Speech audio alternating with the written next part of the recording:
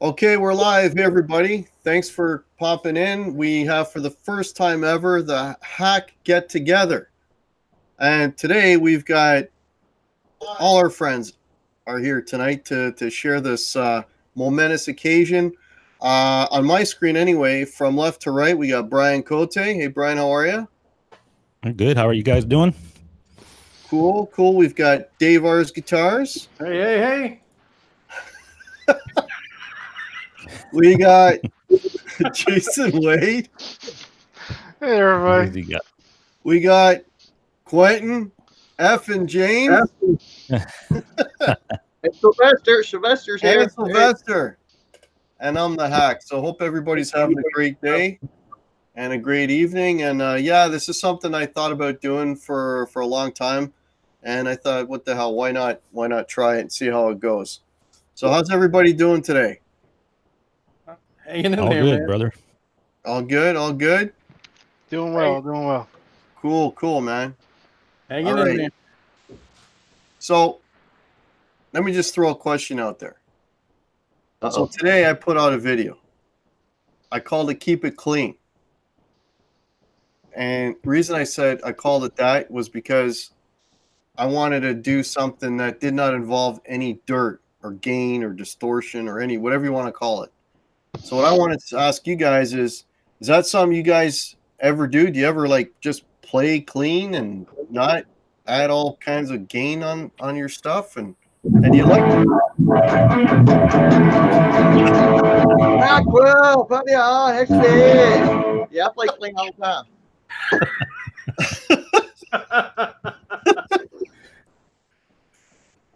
No, dude, you were. a lie. I mean, when you pull out, that Gibson, what is it? 339? 339. I mean, you don't plug that into a metal zone.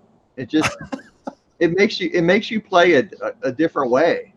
Yeah. It's a telly or a semi hollow body. It makes you play that guitar. So yeah, you were on a clean sound. I was like, yeah, I was digging it.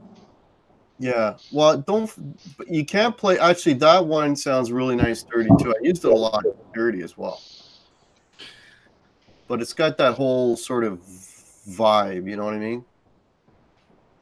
So, Brian, you ever play clean, or are you always down the helix, I guess? Well, sometimes I do, but not very often. Not very often, but I do sometimes. It depends on what I'm doing. No, I do a lot of I've done a shitload of acoustic videos since I got that little used Alvarez. Right, Yeah, right. I don't even own an acoustic. Yeah, I sold mine last year. Yeah. What's with you kids, man? What about you, Dave? A little bit of both, right? I do a little bit of clean stuff. Yeah, I saw you playing clean on that Mockingbird the other day. Yeah, Man, the color on that guitar just kills me. I love it. That's a great red. Yeah, that's a really sharp looking guitar, man. What? What did I do? Stop it. Get some Fester on the mic. Or something, I guess. Or you want some coffee or something? Here, hold on. Here. What about you, Jason? Yeah, of course I play clean. Yeah, you play clean more than anybody, man. Yeah, pretty much. Yeah.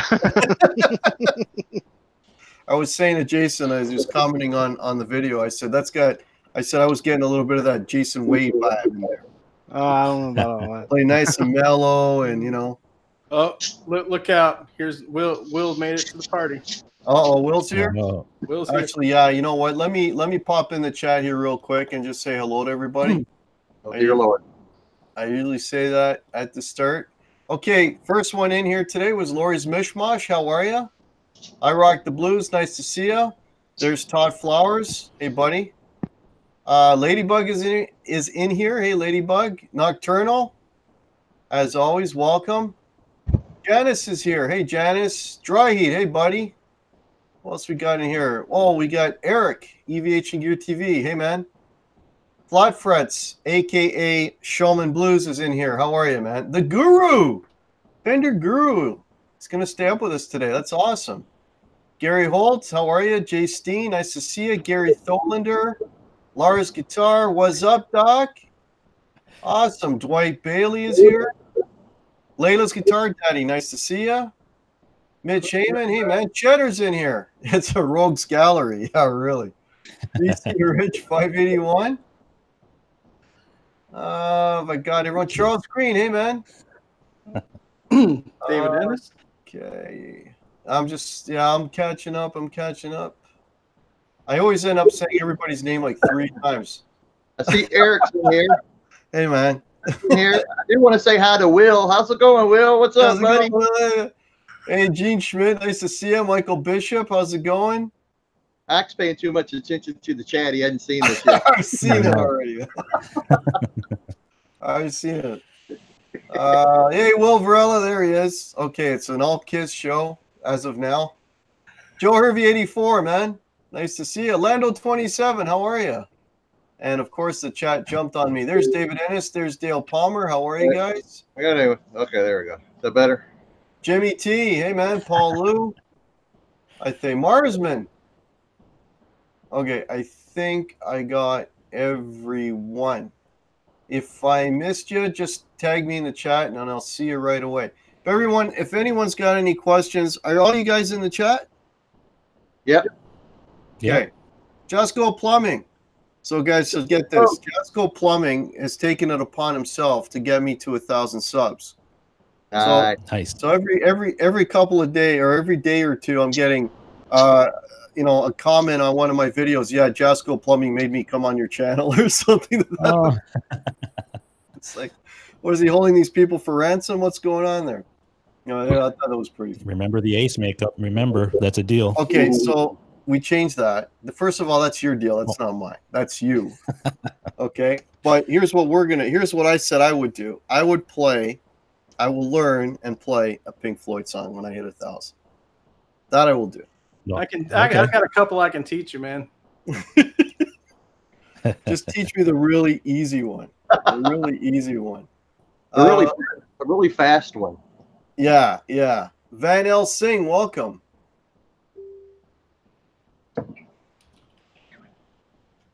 Okay, hang on. I can't share my methods, but I'm going to get you there. That's just. I think he's holding people for ransom. Okay, yeah. So, have you guys been reading about this whole thing with Mark Agnesi and him? Gibson? And they pulled the video, by the way. So Mark Agnesi shot a video a while back talking about, protecting the Gibson brand and whatever, and, and being real defensive and about Gibson. Oh, wait a minute. We got a surprise guest in here. What? Eddie Van Halen. Eddie Van Halen is here. Hello. Everybody behave. How's it going, Eric? Doing very well. Thank you very much. Thank you for having me. A nice panel here, man. This is great. Yeah, man. Got a whole rogues gallery, as Cheddar puts it, in here today. Mr. Eric, what's happening? That's There's my boy. There he is. I was hanging out with a bird today too, a robin. We were digging dirt and they was looking for worms. Woo! What's up, everybody? Say hi to the bird. You got your pool all sorted out. I saw it earlier today. Yeah, just cranked the filter. It's working. I filled in probably about 3.5 tons of dirt by hand with one shovel at a time, while sometimes Oh man. Mm-hmm. You're gonna wake up sore tomorrow. Mm-hmm. Yeah. I got the medication for it though. Well, you're in Canada, of course you do. Yep, 7% medication. Yeah. So, what do you guys think of that whole Mark Agnesi thing with Gibson? Did you guys see? First of all, did you see that video? I didn't see the video, but was he just basically threatening all the boutique and small builders? No. He was basically threatening any company that copied their design, their single cut design, their IP intellectual property. Yeah. Well, I kind of saw it a different way. So I think the message was good. The delivery was kind of bad. Yeah. It was. I really don't think Mark Agnesi wrote it, but I don't think he was the right one to give that message. And the reason why is I've watched a lot of Agnesi because I watched Guitar of the Day or Norman's Rare Guitar of the Day for a long time until he left the show. And I know Mark, at least on camera, his personality can be, shall we say, abrasive slightly. So was he the right one to deliver that message? I don't think so. But I think what he really did was he was really putting the overseas counterfeiters on notice. Yeah. Not so much, in the people that are one-to-one counterfeiting Gibson guitars.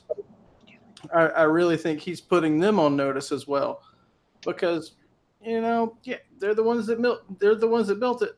They have the design patents. So well, there was that lawsuit against PRS that they lost. Yeah, their whole grounds were anything that resembled. Actually, it was very funny. Actually, they said that any guitar from if you're in the crowd, in a smoky crowd, and a single cut design, it offers confusion to people if they're understanding it's a PRS or it's a Les Paul. And they basically threw that right out of court. Because they said, anybody walking in to buy a Les Paul is never ever going to confuse a Les Paul with a PRS. I mean, they're not going to walk out with a single cut PRS and go, "Oh, I got ripped off." I mean, no. Well, they'll catch on right away when they don't get a case. Yeah. Say that out loud. Sorry. But it's a telling thing that they pulled the video. That says a lot right there. So yeah, that's what I read, did. that they pulled it. Yeah, it was only up for a few hours. So there are people that still have that video floating around. And Jason, I know you can see it as well as me. So I wouldn't mind taking a look at it. now I can understand, like, we need to have China Mike in here. I can understand the whole ship, ordering a guitar from China that actually has Gibson on the headstock and made in USA. And all that. I can understand that, but the Chinese have been freaking stealing intellectual property and trademarks since forever.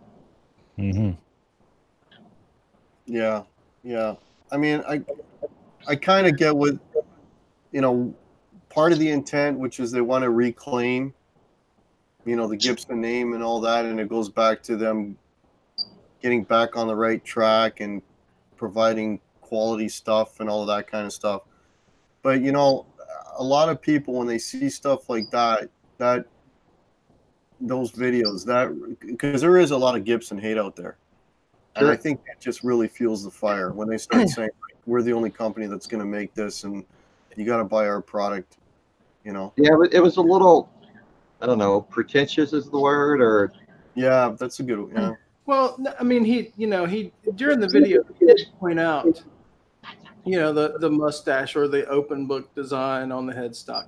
He pointed out the split diamond. He pointed out, he pointed out things that were specifically Gibson, right? And and that's what he was referring to. The body design, the body, you don't have a patent on the body design, but other things like the headstock shape, and the designs on the headstock. So you can have trademarks on those, and Gibson does on those trademarks. And when you copy it, you're in violation. But I think any especially a boutique builder, I think they're very well aware of that. That's why headstock design is always the hardest thing for a builder, because look at the Strat style. Look how many people went through that, and they've had to go with crazy different shapes. Fender is very, very, you know, strict with that patent. But I mean, that's the hardest thing for builders to come up with a cool headstock that's not going to infringe on somebody. And don't get me started on the MacMull headstock. Henning will comment on the video, and I'll get a call from him. Yeah, you know, it's just those headstocks are so iconic that it's really hard to come up with something that, you know, will fly, right? And it's just me. Yeah. I mean, can a headstock? I mean, for me, a headstock can make or break a guitar. For me, I agree 100%. Oh, totally, yeah. Be looking, man. I can't deal with it. Well, that's the biggest issue that I have with Epiphone Les Pauls is the headstock. Yeah, It's That's not exactly right, Mozzie. it's like not- Jackson came out with a headstock that, you know, it's like that's just badass. You know. Yep. And here again with Gibson, with Kramer now being under the Gibson brands for quite some time now. Anything with that banana style headstock or the odd shaped headstock, they're very, very they watch that very closely, and they value their IP on that. You I mean that just one? want to Cliff? say hello to, sorry, a few more people popped in here. Barefoot Mode, how are you? Welcome. Let's see. Dwight Bailey, if I haven't said hello. And folks, if you've got questions, please tag us. Bad Gig Blues. Hey, ChickNGuitars. ChickNGuitars in here. Yeah. Hey, ChickNGuitars, how are you? Nice to see you. Joe Hervey 84, if I haven't said hello, hello. And it just jumped on me again. Rick Hefner is here. Waleed is here. Braxel. Spencer Cron. Janice is here. Hey, Spencer Cron, how are you? So since I haven't seen any of this, okay, so Bad Gig Blues is saying, what exactly did Agnesi say?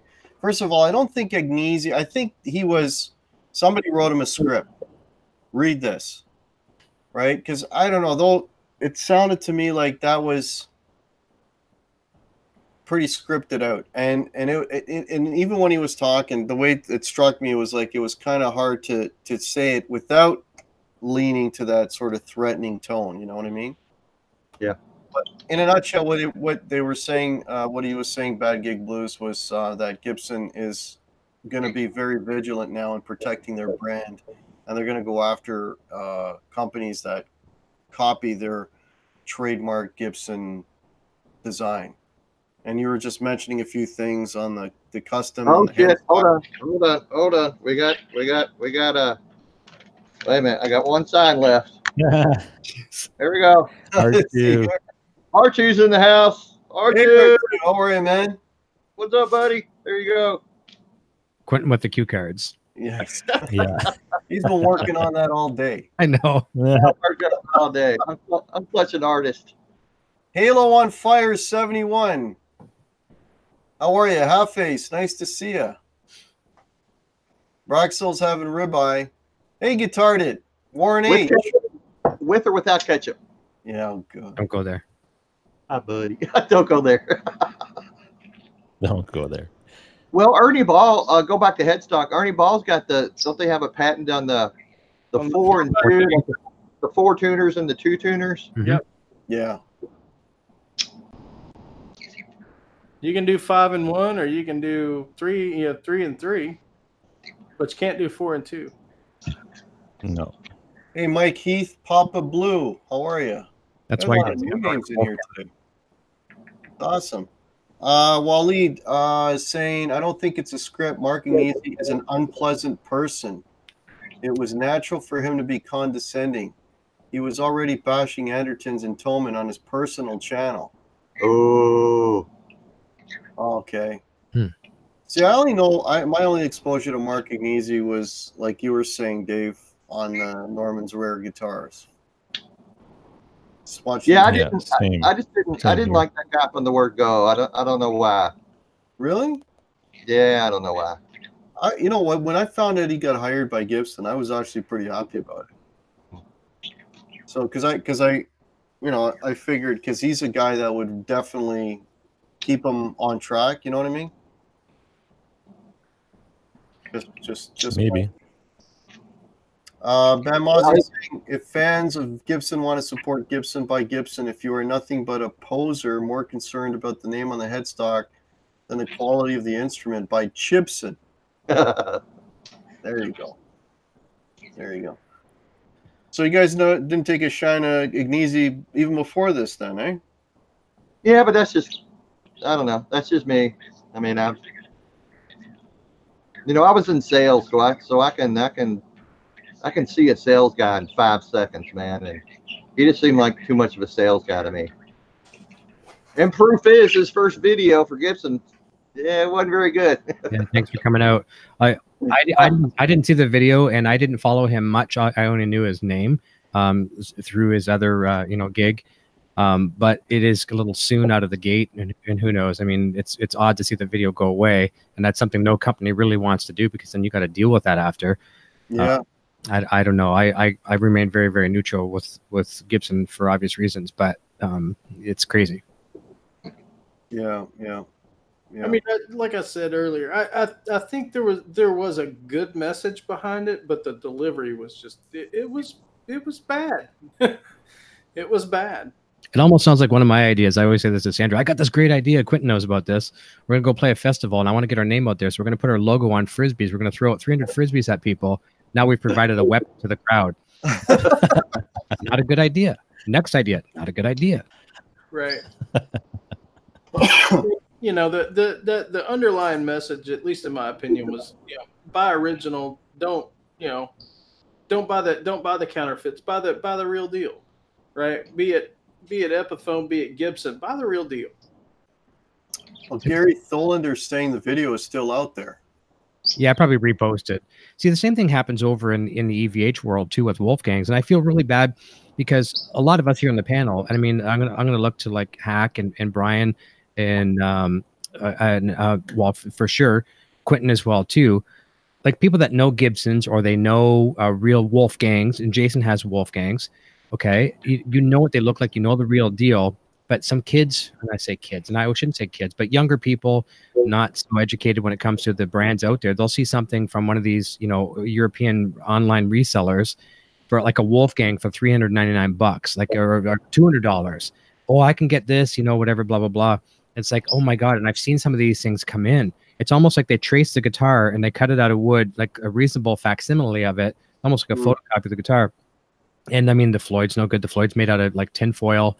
The pickups are just like a microphone in the guitar. The fretboard is like balsa wood. It's just absolutely crap. And I mean, for a $300 guitar, they could even buy Indonesian import authentic for $500 US. But there are honest people, and even myself, not ever owning a real Gibson Les Paul, I could go to a store in a mom and pop shop, and I could look at a guitar thinking, okay, this Gibson is nice. I don't have the knowledge myself to tell if it's a real or fake. I know you guys do, but I wouldn't know if it's fake or not. And there's a lot of other people that could get taken for a ride. And I think that's kind of what they're going after. And I think that's exactly. That's my thought. That's my thought too. Right. That's what I said. I think the message was good, but the delivery was just not. The company that popped into my head when I was listening to him talk was actually Harley Benton. Oh yeah, there you go. That's what I was thinking. He was kind of insinuating, right? Because they're making everything, man. I mean, yeah. Butterscotch Tellies, Gibson, they just came out with that new what was it?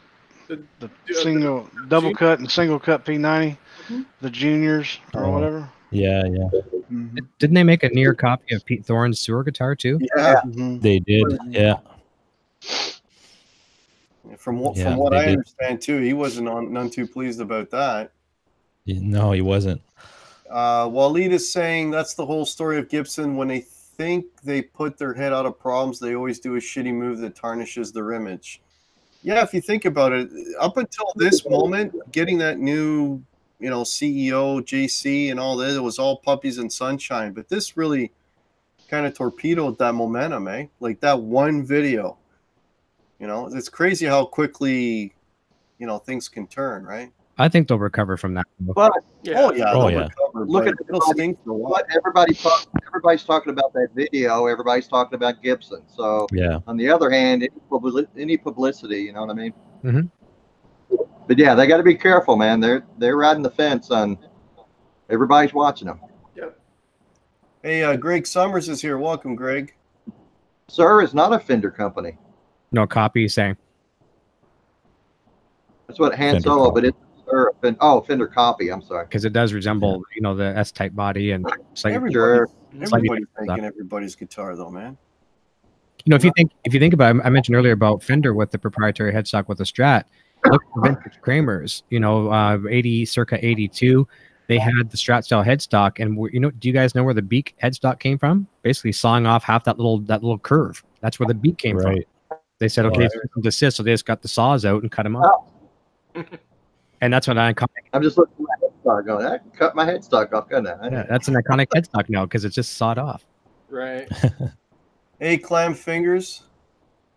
Mark Way, time has been kind. Stafford Studio, welcome, folks.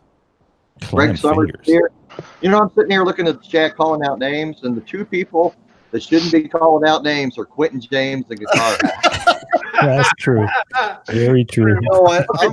I'm reading them through in my mind before I just belt it out. Exactly. I'm thinking about Nocturnal. I'm going, sweetie, I'm reading the names to myself like 10 times before I say anything.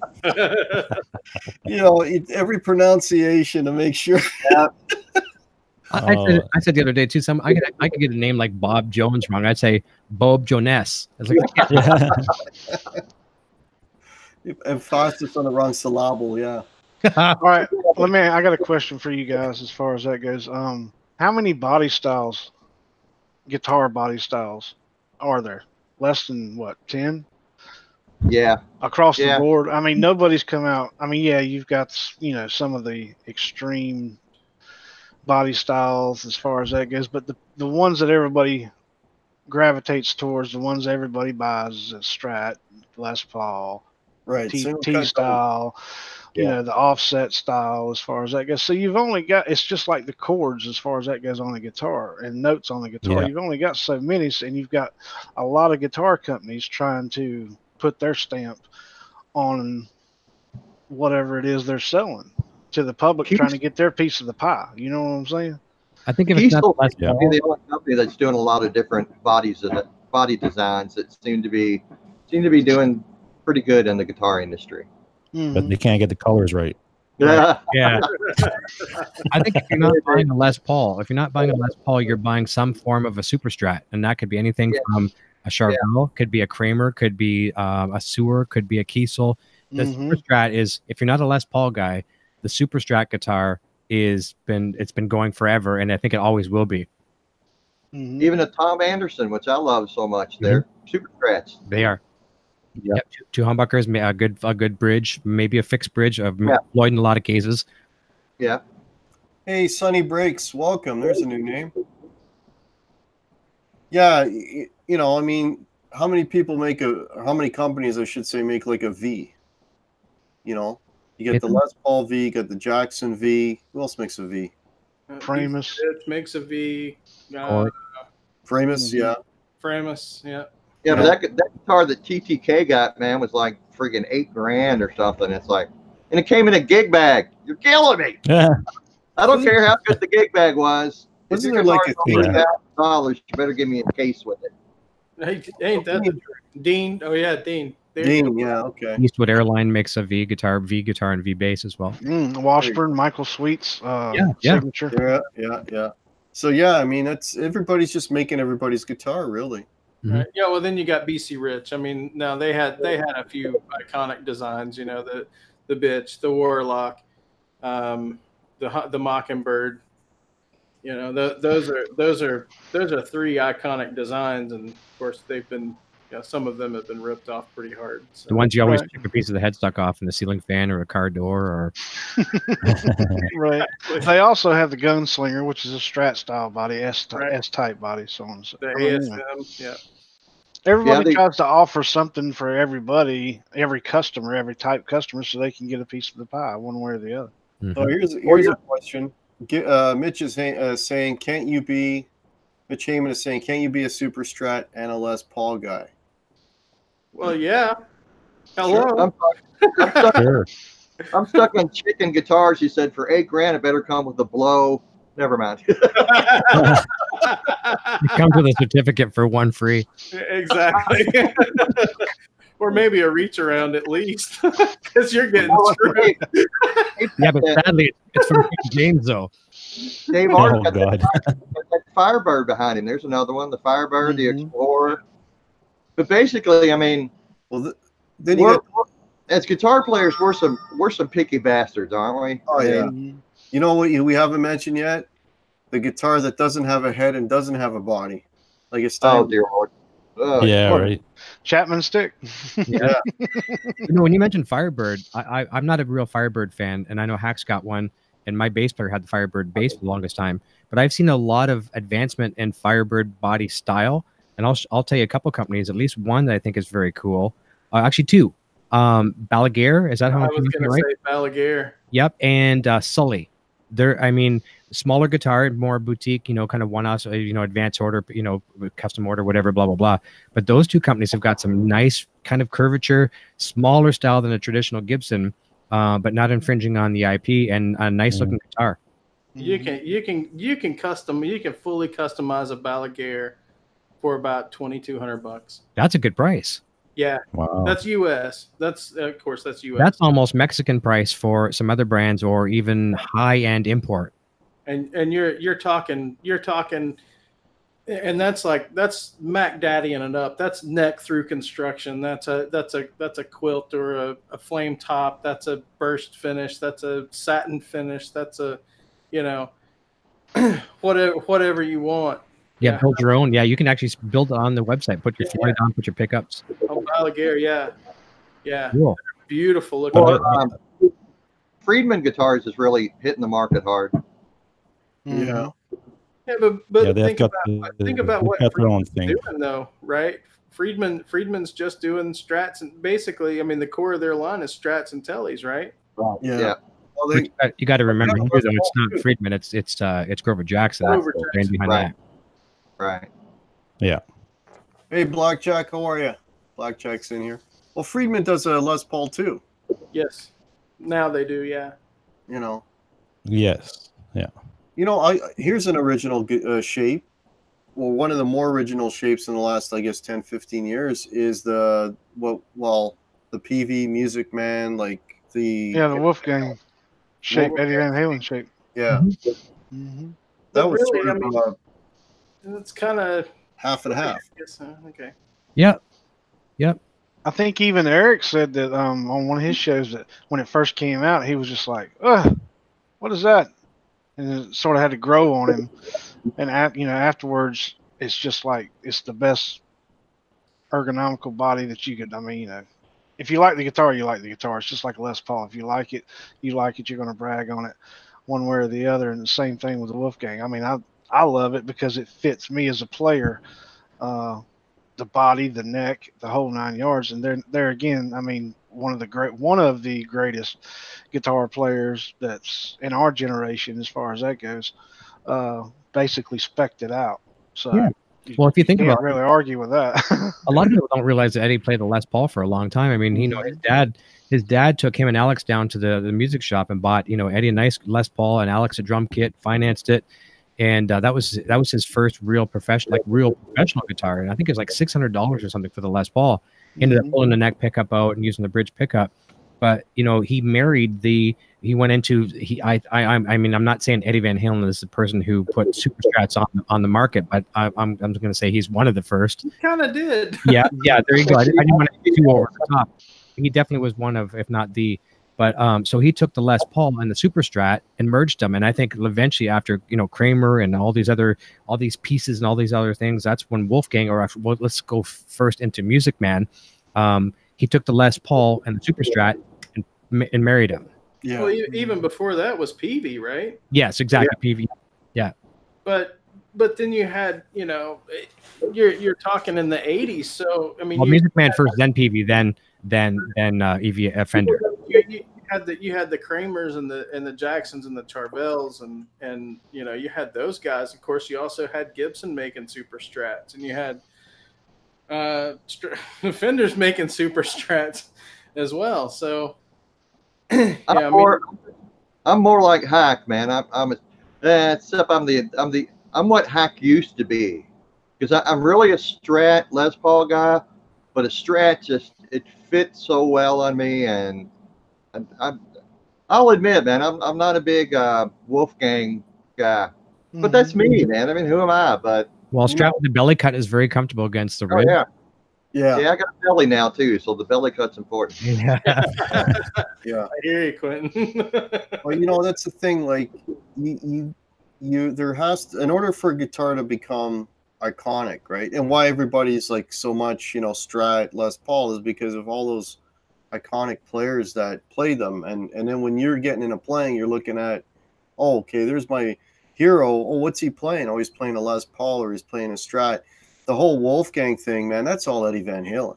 Mm-hmm. Yeah, you know what I mean. Mhm. But if you But don't also, have back in the day, like, they didn't have the choice. They didn't have, you know, it was Strat Telly or Les Paul or, you know, Ted Nugent with the Birdland. They didn't have the choice back in the day. yeah. But what I'm getting at is like any new style or new design that comes up, if you don't have like an Eddie, Jimmy Page type iconic player playing it, it's never gonna really. This is just me. I don't think it's ever really gonna take off. You know. There's Pepper the puppy dog. Oh, he's on the screen. She's around. You know I'm what I sorry. mean? Like you'd have like Friedman guitars. If you don't have like a named person playing a Friedman, it's not going to reach that level. You know, PRS has a shitload of signature artists. Now they do, yeah. Yeah, you know, and I mean, and they have got some iconic players in there. I mean, Carlos Santana is the first one that pops into my mind, anyways. Mark Tremonti for sure. Yeah, Mark Tremonti, you know. Chris But Rock, that's the thing. You have to have that sort of that artist that's going to, you know, imprint that image into some kid's head and say that. Yeah, but look what they've done in the last 5 years. What have they done to? Because you know who the hell gets guitar magazines anymore? So what do? They just give everything to the most popular YouTube guys. That's what it's turned into nowadays. Is you seeing Kiesel and Friedman guitars and to the YouTube guys to promo their guitars. Yep. Okay, I gotta read. Joe Hervey is asking Hack, does Slash sell Gibsons? Oh shit, does he sell Gibsons? Yes. He's got like a million of them. Absolutely. He sells a ton of Gibsons, man. Because he's that iconic guy. Like anybody, you know, that is playing and you know. Lars Guitar makes a good point as well with Ibanez. I mean, you know, they've got a pretty good stable now. I mean, you know what I'm saying, and have had for the last 15 years or so, 20 years. Yeah. Steve Vai. Now you got Nita Strauss. About Slash is able to. Slash's iconic Les Paul was not a Gibson. No, it was a Rick Derrig Ghost build. Right. Yeah. Dry Heat's talking about the Wolfgang Standard, and that's one of the things they did is put the belly cut in here. This is Eric Jr.'s one, but the belly cut on the Wolfgang Standard. I'm not sure if you can see it. Mm-hmm. Very nice and comfortable. This one's happening to be signed by George Lopez, but it's a nice belly cut on it for sure. Very comfortable against the ribs. Yeah, well, they started doing belly cuts on. The thing is, they started doing on some of the Les Pauls, like some of the signature models, like the Alex Lifeson one pops into my head first, right? Yep. Right. As soon as you do a belly cut in the Gibsons, like people complain. Yeah, true. You know what I mean? You can't do anything. Yeah, you got to keep those traditional. We're a traditionalist group, man. You just don't mess with the iconic guitar. I mean, it's tough, man. I wouldn't want to be in the business. It's tough.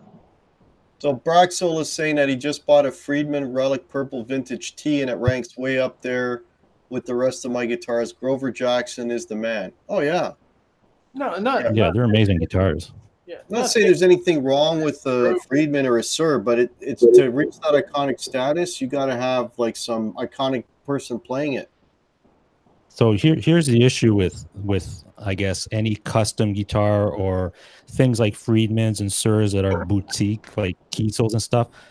If you buy that, you're buying it because you're really gelling with that guitar. It's for you, like the type thing. So if you get sick of it in 2 months or whatever, and you try to resell that guitar, it's not going to be like when you bought a Les Paul and you resold it a month later for the same price, because there's only a limited market for those types of guitars, the custom stuff I'm saying. So yeah, you can lose your shirt.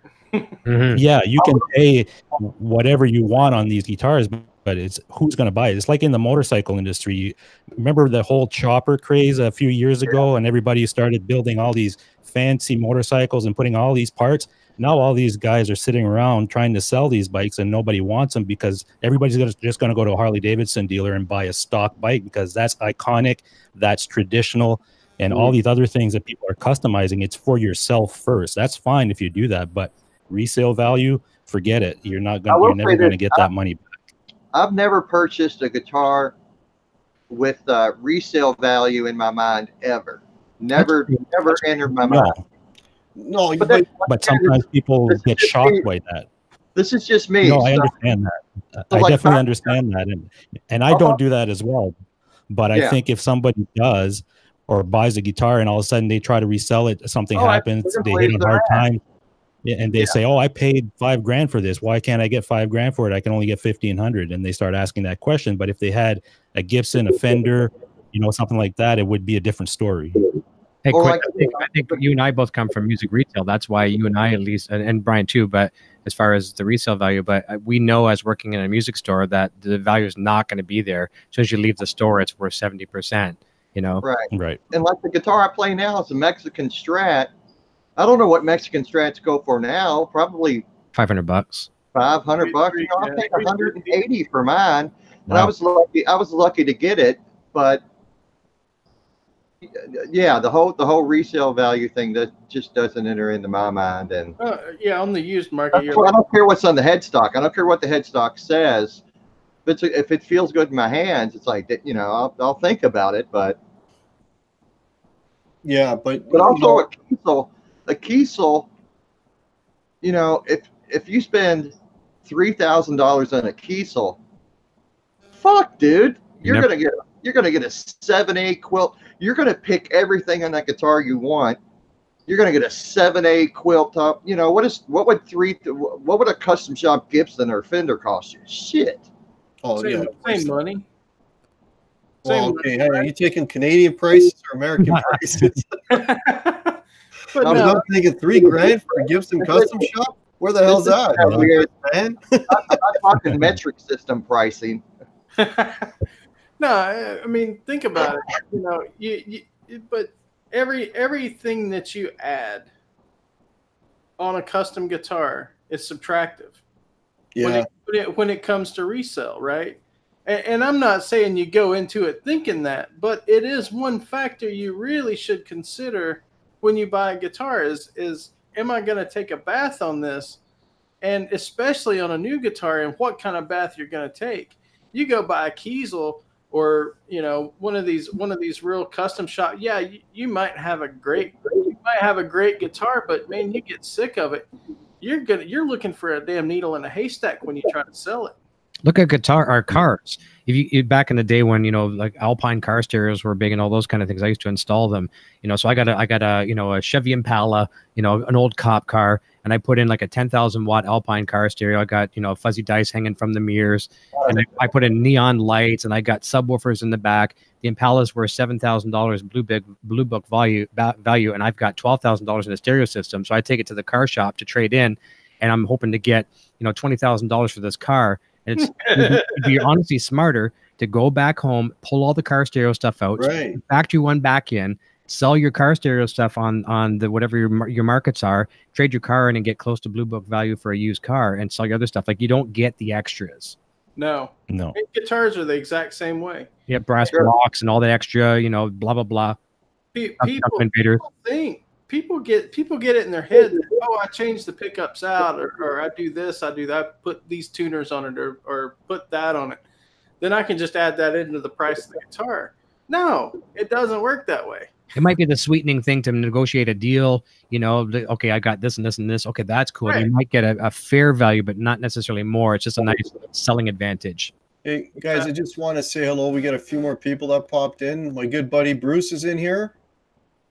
Hey, Bruce, how are you? R2R3 is in here. Oh, nice to see you. John, yes. Or PGH. Charlie S is asking, Hack, how do I order merch? The link is below, Charlie S. Also on my banner, you can hit the Teespring icon, and it'll all come up for you. PGH Live Jams, new to the community. Welcome. You're meeting half the community here. It's like everybody's here. Not everybody, but a lot of us are in here at the moment. So, and if we're not here, we're in the chat. So there you go. You're meeting everybody in one shot. Brian Van Stewart Helsing, saying, welcome. Yeah, Bill Mosley too. Okay. Yeah, you're very welcome, PGH Live Jams. Okay, folks, I've been neglecting the chat. I promise I will look a little. I'll pay more attention to it if you tag me. What is this chat thing? A lot of people want to throw in on this conversation. Mike Heath, Papa Blue, if I haven't said hello. So, Hack. Yes, sir. ChickNGuitars asked the question earlier: do acoustic guitar makers suffer the same scrutiny that electric guitars endure? And yes, I can't really comment on that because I'm not an acoustic player. Maybe you guys could have a little more. I really wouldn't know. Well, headstock design. I mean, you look at a lot of the bigger manufacturers: Taylor, Martin, Yamaha is a major contributor with acoustic guitars.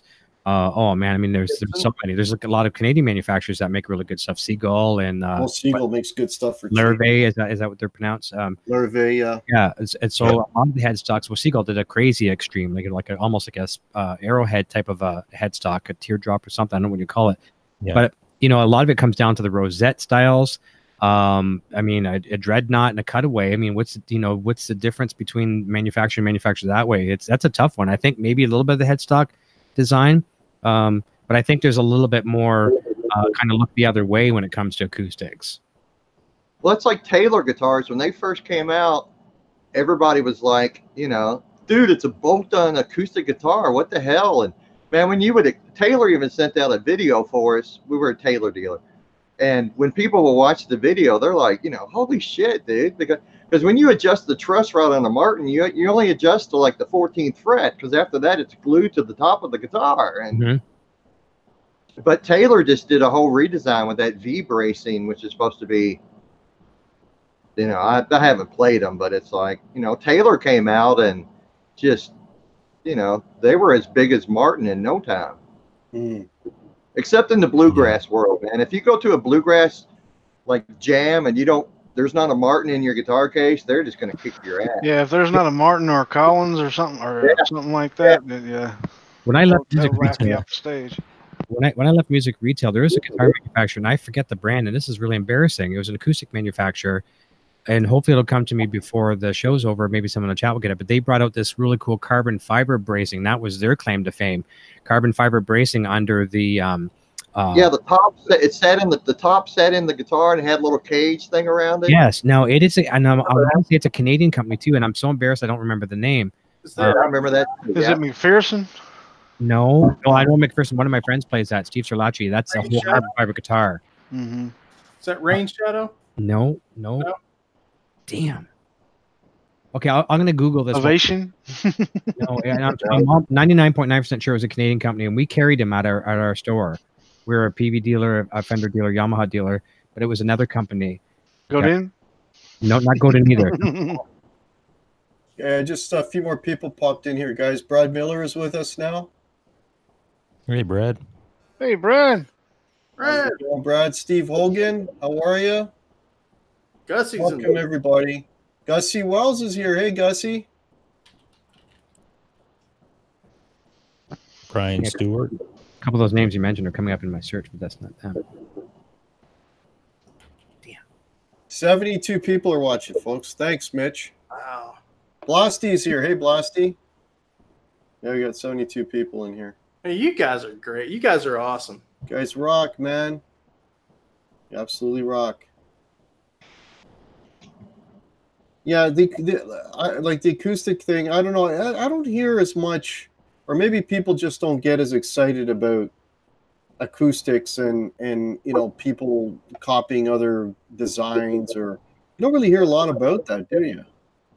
Eric, was it a Rain song? No, people are saying that. No, I'm not saying Rain Song doesn't make them. I'm sure they do, but it's not the brand that we sold. I'm gonna find it. At least I hope I will. Flat Yeah, I'm looking Frets forward is to it. saying, ask for thumbs. Thumbs up, folks. If you're enjoying this show, thumbs up. Hey, there's Crowbar. Ladybug saying, I can't imagine a bluegrass band kicking anyone's ass. Oh, are you kidding? There's Rob 212. Hey, Rob. Some of those guys playing bluegrass, they're fantastic. Oh man, players. yeah. Oh my Oh. God. Woo, buddy. I mean, fantastic players. You know what? It might have actually been a Martin. Pearson? Because Martin has the carbon fiber bracing on certain models as well too, and it may have been that because I had one. So I thought it was another company, but I No, I know what you're talking about. It's another company. yeah. And I'm not talking to all carbon fiber. I'm just talking just the bracing in the underneath the solid Right. top guitar. It was Hey, a black Zip Fix is in here. Hey, Zip Fix. So, Quentin, Yep. question for you. If somebody wants, like, let's say myself, I'm looking at acoustic guitars, I'm looking at Martin. Is some, like, I don't really know the models that well or anything, but something like I hear D28 a lot. Is that like a standard for them? The D28 is a standard dreadnought. Like it's the iconic Martin. But Okay. you might look like a D35 is that's what I would look at because it's got all the nice appointments. But Yeah, I the turned the volume on. D35 is kind of like a Les Paul custom in that. Yeah. sense. Yeah. And you've Okay. got like a D24, D28, D18. Then you're getting just like some of your double O's and triple O's. Yeah, a D28 is like, an American standard or a Les Paul standard. It's you can't go wrong. Okay. Oh no, but a buddy of mine got a D28 from Guitar Center, and like 4 months later, he had to have a neck reset, and that's some traumatic surgery, man. Yeah. And then Wow.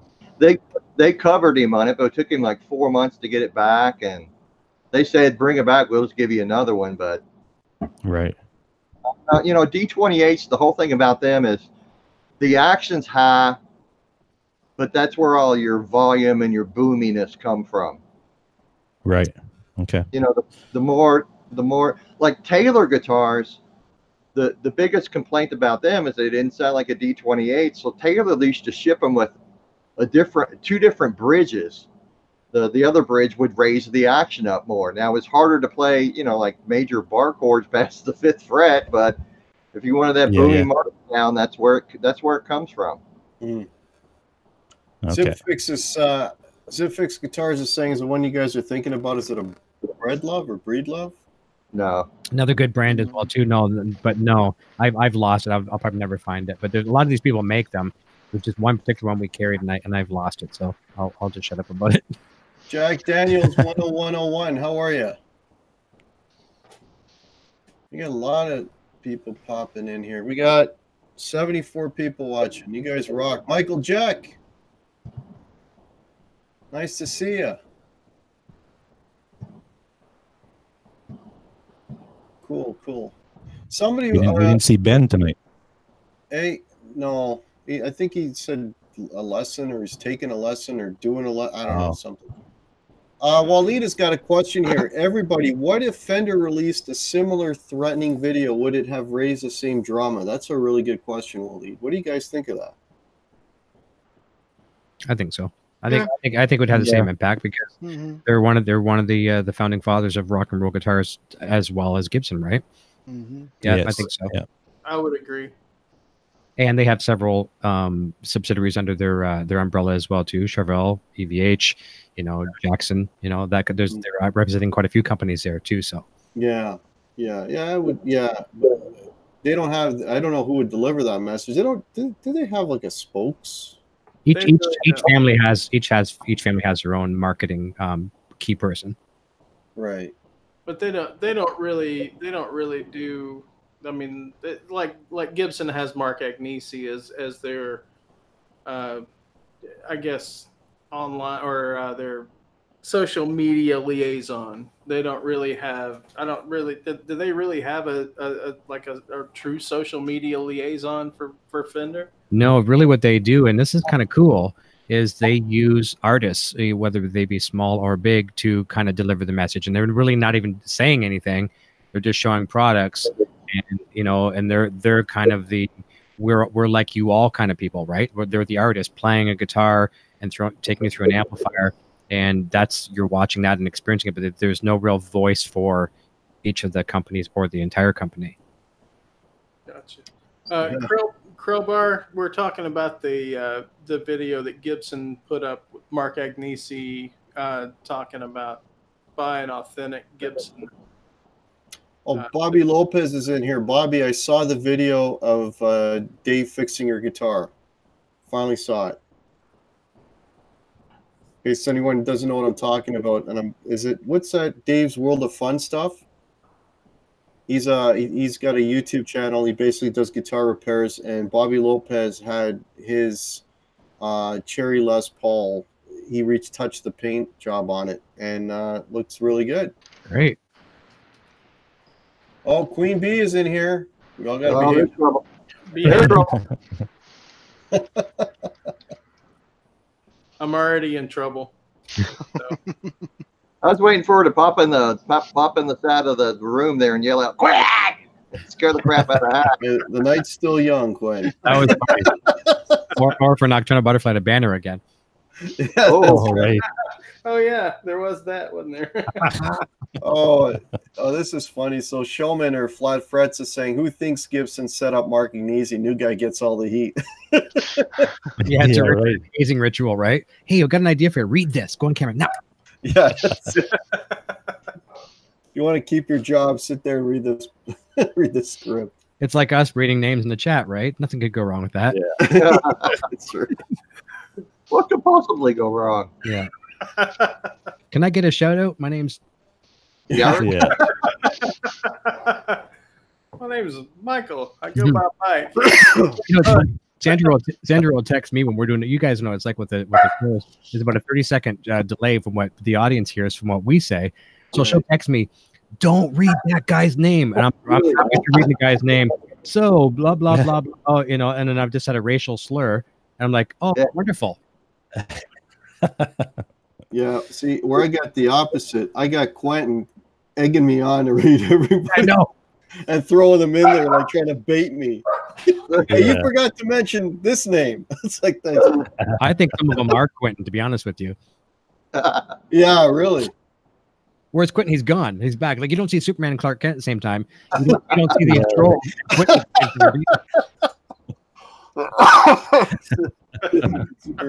So true. Eric, I'm still on Google trying to find that damn acoustic guitar with the weird bracing. Forget about it. I'm imagining it. It's totally imaginary. Hey, there's Hugh Caldwell. Hey, buddy, welcome. Laura Vey, Jay Steen. No, it's not Laura Vey. No, another good one. They're all trying to figure out. Everybody's probably doing it now because it's a smart thing, because carbon fiber is not going to give. The wood will kind of stay fixed with it. So I'm sure every good manufacturer is using it now. I just feel bad I can't remember. We did carry it in our store, and it might have been the Martin, but I don't know. Well, if I come around it, I'll share it with all of you guys. All right, yeah. Hello, James Severn. How are you? Brad Miller's asking, was it Rain Song? No. Sorry. It's just gonna keep. Let's go through them. Like, you got Tacoma back in the day. You had Guild. You had Guild made some great guitars. Yeah. I'm going to start searching this way. I'm going to start searching for Canadian acoustic guitar manufacturers. I know we just talked about a bunch of them, but instead of forget about the bracing, because I think it was Canadian, and we'll come back to it if I find it. I'm really mad at myself right now. Gibson makes some good acoustics as far as that goes. The Hummingbirds, like, the creme de la creme. And a lot of those Montana guitars are pretty freaking awesome. Yeah, the only artist was it Dave Matthews and was it Michael Dahl? Good Lord, Andy Key, just a bunch of acoustic players that play those guitars, and they're percussive with them. I mean, it's like a band, one-man band. Yeah. Brad Egan, welcome, Brad. He's saying Garrison guitars had a carbon skeleton. That's it. Yes. Yes. Who said that? I love you. Brad Egan. That's What's it. it, Garrett. Brad Egan. There you go. Brad Egan won the prize. Thank you. Drove me batshit crazy. Brad Egan. You just won Eric's EVH guitar. That's right, Garrison. Oh, thank you so much. And I don't even really care anymore, but I'm happy.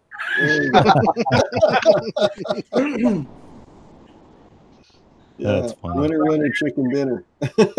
St. John's, Newfoundland. 1999, Garrison guitars were crafted using innovations using the Griffiths active bracing system, a revolutionary method of guitar construction that took over 6 years to perfect. Eric, at least you're in good company. I am crazy. I am crazy, but I wasn't crazy on this one. So Jasco Plumbing is saying, Guitar Hack, I just got arrested, but managed to get you 250 subs. I hope it's worth it, man. Don't drop the soap, buddy. Hey, Bobby Clipper, how are you, man? Okay, PGH Live Jams has a question for all of us. As someone just starting a channel here, I make original jam tracks. There you go. So you guys have established subscriber bases. How best to get subscribers added? Don't do sub for sub. Don't do. I was just gonna say, don't buy them and don't sub somebody for subbing your channel.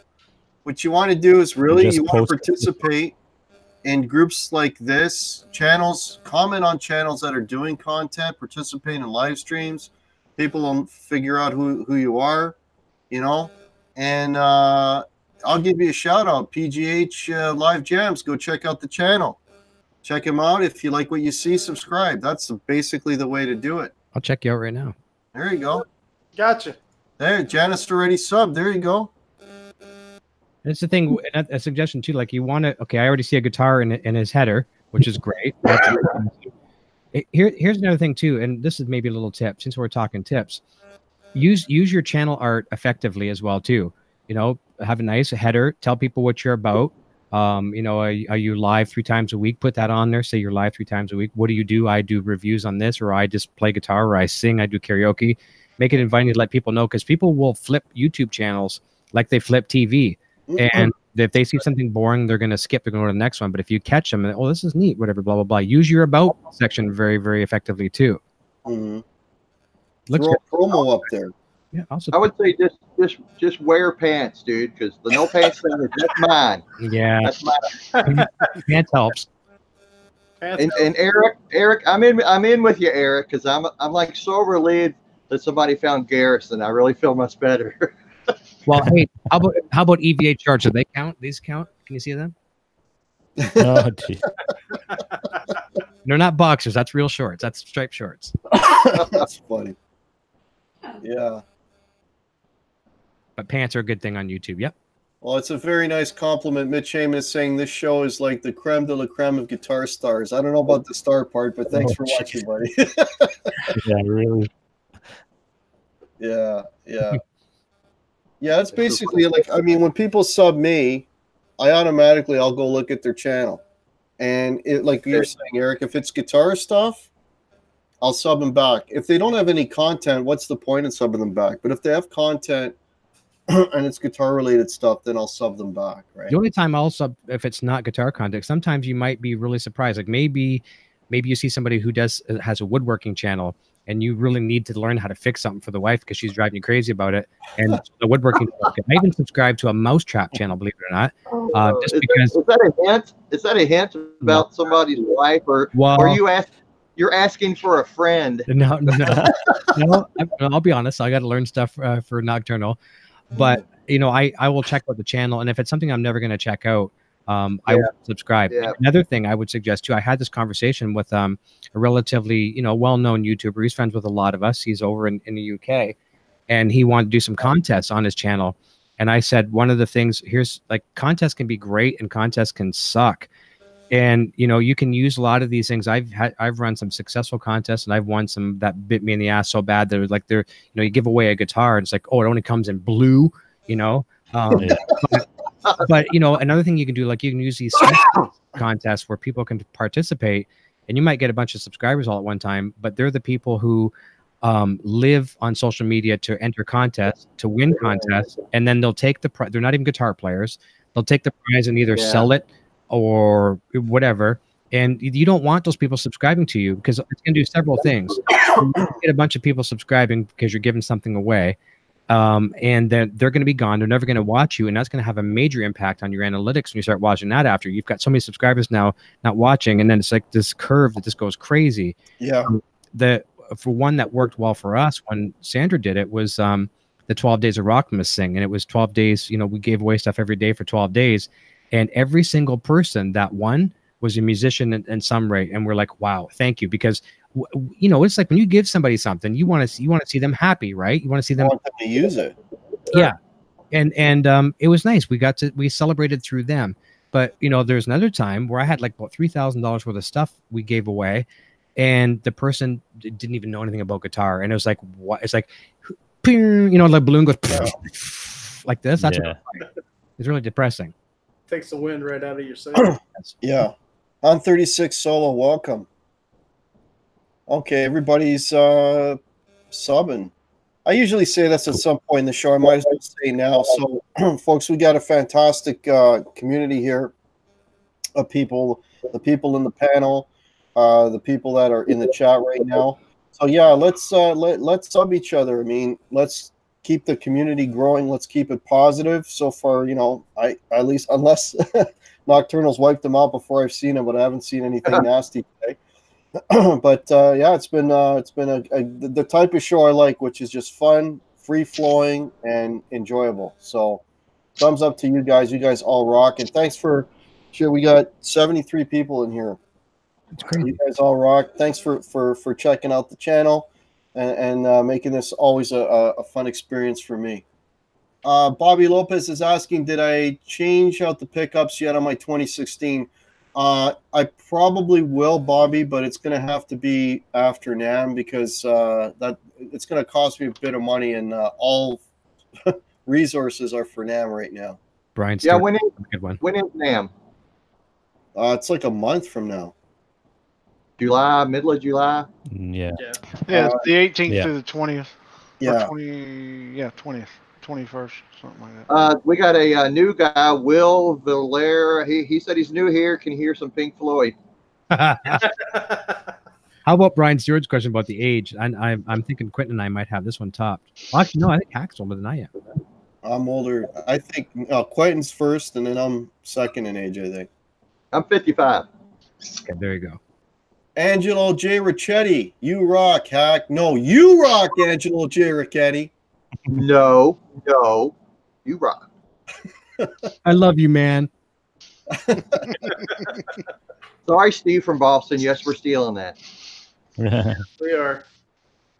All right. Well, he's got a guitar review channel too, so check out Waleed. Brian Stewart. Hey, Brian. He says, "Yeah, I'm not old enough to be anyone's dad tonight." Okay, Showman ordered a Harley Benton. There you go. Good for you, buddy. I think some of their semi-hollow bodies along the PRS style are quite nice. Yeah, you know, when I see the reviews of them, and actually Shane from In the Blues, the last time he was on, I think the first question I asked him is, I go, tell me the truth, are they good? Because he's got a butterscotch telly, and he told me, all right, he says, you know what, these things are good, they're playable, and I think he even gigs with his. So there you go, right? And then is it Dr. Rick? Yeah, Dr. Rick. Yeah. He got that. It's a Harley Benton, but it's basically like a PRS. Yeah. That's what I'm referring to. And oh my God, that thing sounded great. You know, and these are guys who can really play, right? So, you know, I don't know. But I don't know, getting them in Canada, I think we can still order them. They still got to come from Toman, though. Yeah, that's the only place we can bring them in from. Yeah. None of the chains will carry them here. Yeah, you can order them in the U.S., if I'm not mistaken, on their website for flat shipping fee of like $35 $35, $39. That's crazy good. Wow. That's crazy. Yeah. That's like a Yeah, pedal. it's only through Toman USA though. Yeah, oh, okay. Oh, here's something interesting. So Jack Daniels 10101 is saying, I bought a 12-string acoustic Harley Benton on a whim. Landed here in Australia. It was just over $200 Australian. Australian quality is far better than that price. There you go. Oh, that's good. Yeah. You know, we talked earlier about Yamaha guitars. I brought them up, and Quentin will know this. You know, I think it's the FG series guitars. Like their entry level guitar here in Canada, we would sell it for $199 all day long. That's I think it was an FG 100 something. It's a 100 series, and I mean, you could take it to the campfire if you were stuck for a gig and you wanted to take it to a gig. My God, for 200 Canadian dollars, beautiful guitar. Yeah, I mean, they go all the way up from there, but I was actually checking out. Go ahead. I'm sorry. I was just going to say the Seagull guitars always impressed the hell out of me for the price. If you come down here to my place, I know we're talking about me and you getting together, and maybe have Brian come down with you. I'll take you to the local, which is only a 20-minute drive from us here, to the local Gibson dealer, but they're also a Taylor dealer and a Seagull dealer. So we could have some fun. It's like, I mean, I know you guys are used to Cosmo and Long McQuaid up there. There's only going to be about 10 Gibsons, nice Gibsons. But, you know, and there'll be like probably 20 Taylors, lots of Seagulls, but we could have some fun at the local music shop. Yeah, we'll figure that out. Now that summer's sort of starting. So I have a question. Am I really the only one that's representing tonight? I could go wear a Fender shirt. It's gonna look. I'm gonna have like some things sticking out here, but it's a little small. Yeah, I don't even have my own shirt. I could go change, but it's not gonna look pretty on me. We do have a hack shirt though. We do. But talking about the Yamaha guitars, Eric, if you've been watching some of the videos, especially the Helix Line 6 videos and stuff, a lot of these studio guitarists are playing the new Rev series Yamahas in their videos, and these things sound phenomenal. And then Jason Sedites, who has a channel and does a lot of Helix content as far as that goes, he has another Yamaha that I was checking out, the Pacifica. Yes, the one with the Seymour Duncans, the green, the greenish looking one. As far as that goes, got the humbucker single. You want to see one of the coolest Pacificas on the planet? I'll show you one right now. And Jason's a Yamaha artist, which is very, very cool. But let me grab this. This is the coolest Pacifica on the planet.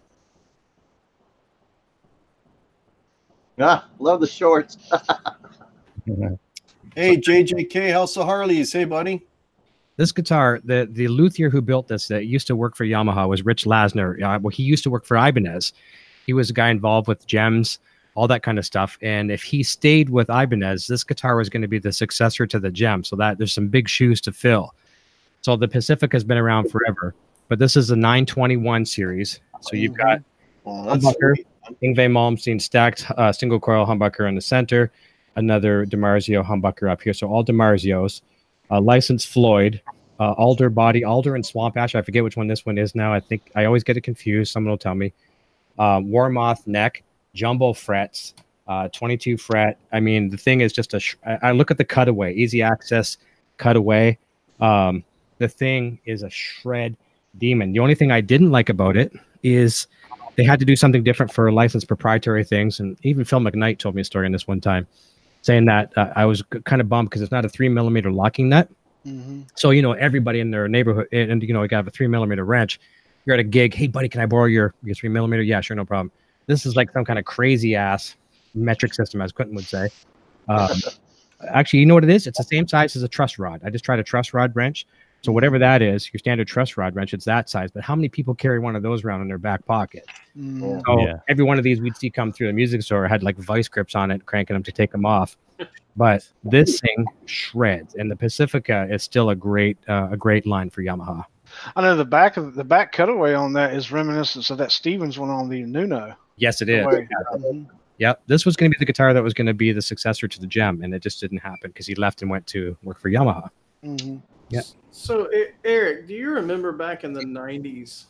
I guess it would have been early to mid 90s. Yamaha was doing the Pacifica still, well, back then, but they were doing the Tele style. They still have that one. I had one of those. Mike Stern, is that right? What's that? Is it Mike Stern? If I get that name right, is that the signature artist that had that? Yeah, but no, this was way back before then. They were making affordable Pacificas that were Tele style, and I had one that was dual humbuckers. And Beautiful guitar. It was great because it was a natural alder or not natural ash. I don't remember body, and of course it grew legs and was liberated from my possession. Oh man. Han 36 Souls asking if it's a kind of a narrow neck. Well, it's wide this way, but narrow as in a gem or like a like a ruler. It's a very, very thin this way, but fat this way, if that makes sense. It's a shredder. Yeah, What do you guys think about the feel of stainless steel frets? I like them. I love them. I've heard good things, man, but I don't know if it's too hard of a feel. I don't know. I like them a lot. On the Sir guitars, they're really nice. Yeah. Yeah, I got them on my Music Man. Mm-hmm. I had them on that Chapman ML1 Pro that I had, and I didn't have any problems with them at all. I had it on the Japanese Wolfgang Special. I don't have that one anymore, but it was nice. The only thing I don't like about it, because I don't have the tools to do the work on stainless steel frets. I have regular frets, sure. So I never wanted to monkey with the stainless steel frets if I needed to do a fret job on it, whatever. And I would take it to the guy. Sorry, Rock and Roll Guitar Lounge. How are you, man? And somebody else, Ivan Carter. If I haven't said hello, I just want to make sure I'm catching everybody. Mark Taylor, the legend, is in the house. Mark Taylor's here. Okay, see, I would have missed Mark. Blackjack's here. Yeah, I caught Blackjack. Yeah. Stainless steel's really hard on your tools. Yeah. I mean, you can use regular tools to do it, man, but you're gonna burn through them so fast on stainless. So here's a question from Brian Stewart for everyone: guitar you own that you could never part with, sell them all. This one stays. Oh, I'll show one in a second. That's an easy one for me. Yeah. I don't think anybody. No, that's a total shock, Dave. Never in 100 years. How's the neck on that guitar, Dave? Is that a thick neck on those ones, the customs? So it's thin down here, but you can see it gets some girth on up the neck. And how much does that guitar weigh? Oh, this one's it's heavy, man. It's like 11.5 pounds. Holy shit. Yeah, that's a heavy one. It's a 70s, man. It's a 1974, man. Yeah. Hey, didn't you get the memo, Dave? All the Les Pauls from the 70s are shit. Yeah, I heard something about that. I just did a show the other night on this one here. This is the first PV Wolfgang into Canada, 1997. Patent pending before it was even, patent was issued on it. You can see the patent pending on the headstock. People often mistake the fingerboard as roasted maple, but it's not. It's beer, all kinds of blood and guts and other kinds of fluids and all that kind of stuff on there. Nice bird's eye on that neck, though. It is nice bird's eye. Look at that on the back, right? I saw that. I was like, oh, that's nice. Different appointments in the back, brass, noiseless springs, that kind of stuff. But this thing has been through hell and back, toured across Canada, United States, and just it sings. It just sings. It's sharp. Now, show the back of the headstock where the locking nut is. They didn't do that drill through the neck thing with the two screws. No, they didn't. It's top mount. And I argue back and forth about that. I have several guitars that have reverse rear mount. I actually like that in some ways because it's better pressure on the nut. Now, also the argument is it's also weakening the neck joint. I've never had one break, knock on wood. But yeah, so it doesn't have the rear mount. Yeah, I thought the argument was, there's just not the pressure on there to have to drill two holes with the damn neck. Yeah. Top mount is easier, I think. Yep. Very cool. I'd have to say, a guitar I'd never sell was my 81 Les Paul Custom, but it's either that or the mortgage. So yeah, you got to do what you got to do. Being an adult sucks. It does. I'm done adulting for the day. What do you got there, Brian? Right. The ZR9. This is the one. All you kids watching, This is don't go the one I around. wouldn't get rid of. Okay, I'm What's that, sending Quentin? Brian. Okay, go ahead, Brian. Oh, there it is. R9. You're all pixelated. That's, I don't know. You're moving. Too Is it? fast. Oh, You're well, like the Flash. It's like Android. That's my internet connection, folks. Yeah. No, you can, I spent all my money on the R9. I can't afford an internet connection. get out there and feed those gerbils. Tell them to run faster. Come on, man. I'll be right back. I gotta take these two hounds out. All right, no worries. What about you, Jason? Okay, I'm presenting you. It'll be my SG. Yeah, man. Yeah. That's- This thing, I have to, like I said, everybody, I've said it on a couple of shows. I have to make myself not play this because otherwise I won't play anything else. I've really bonded with this one. The neck's Nice. good. The sound is just amazing for me as far as the 61s. Brian's got the exact same guitar as far as that goes. Yeah. It's got the locking tuners, the whole nine yards. I mean, it just plays like butter. Sounds good. It looks beautiful. Mhm. Yeah, it's got a really nice wood grain. Yeah, you can see it. Mhm. Mhm. Nice. All right. Yeah, I don't know. For me, I don't know. It's tough, man. You know what? It'll probably end up being Blackie. That's what I was gonna say. I figured it'd be black for sure. Mhm. It'd be Blackie, we know. It'll be Blackie. Yeah. Go Sylvester stand. Blackie. You know, a funny question. I think I've heard Hack talk about this before, but do you guys? I know I do personally, but do you guys name your guitars after anything? Like, Hack does with Blackie, but I don't. Just my strap. Oh, I have. Just my I R9. named my Les Paul Brown Sugar. that's cool. I like it. Every single one of mine you see on the case is like, My R9 is my R9 is called Serenity. yeah, that's a good name for that one. I remember That's what I feel every time I play it. Sandra's nickname used to be Ruby Roo for Scooby Doo, right? So every one of my guitars, that's how the road crew that we'd go with, they'd see which guitars they'd bring with us. Be tape on the side, it would say Black Roo, which this one is. I've got Tiger Roo, Cartoon Roo, Zebra Roo, which would be a strike guitar. Everything was something Roo. Double Roo for my double neck. I had no, it was called Double Roo. It was a French pronunciation, Double Roo. A few other things like that, but they're all named after her. So yeah, she rules. Nice. That's cool. Nice. R2. I would have to name my Strat the Invader. Actually, here's another good question from Hugh Caldwell. He's asking the best bargain we ever got. Oh, That guitar I just held up, $180 off Craigslist. There you go. Although it may be a little warm, I can't verify that, but you want me to share a story of a good deal? Go Yeah. ahead. Sure. Quentin knows this story because Quentin was on Sandra's show. I told him this. So my former bass player, he used to run a pawn shop, and this was a great thing. It was a beautiful thing. So everyone that goes to pawn shops, I'm sure you know this. Let's say you bring something in, you want to sell them. So you give it to them, and they pawn it, whatever. They have to put it or sell it. They have to give it like a 30-day check, make sure it's not stolen, all that kind of stuff. Or if you get a loan on something, so let's say it's a $1,000 guitar, they usually give you 10% of the value. So they'll give you $100 as a loan. And you have so much time to come back in and pay that loan off. And if you're late and delinquent on it, they still give you an extension. So that's that safety thing to get it. And then after you've kind of gone past your extension, you don't show up, that product now is property of the pawn shop to sell. I had a USA PV Wolfgang Special, which would back in the day, so USA made, and not like this one, it's a flat top of this version. But he told me that there's one in the shop, and the guy's probably going to go defunct on his loan. And I'm like, oh yes. And I'm like, I didn't want to kind of wish misfortune on someone else, but I was kind of like, oh, I hope this guy doesn't make his payment. And he was coming up for his loan to pay it off, and he actually did extend it. So he extended it by a week, and then his extension after that, he didn't make it.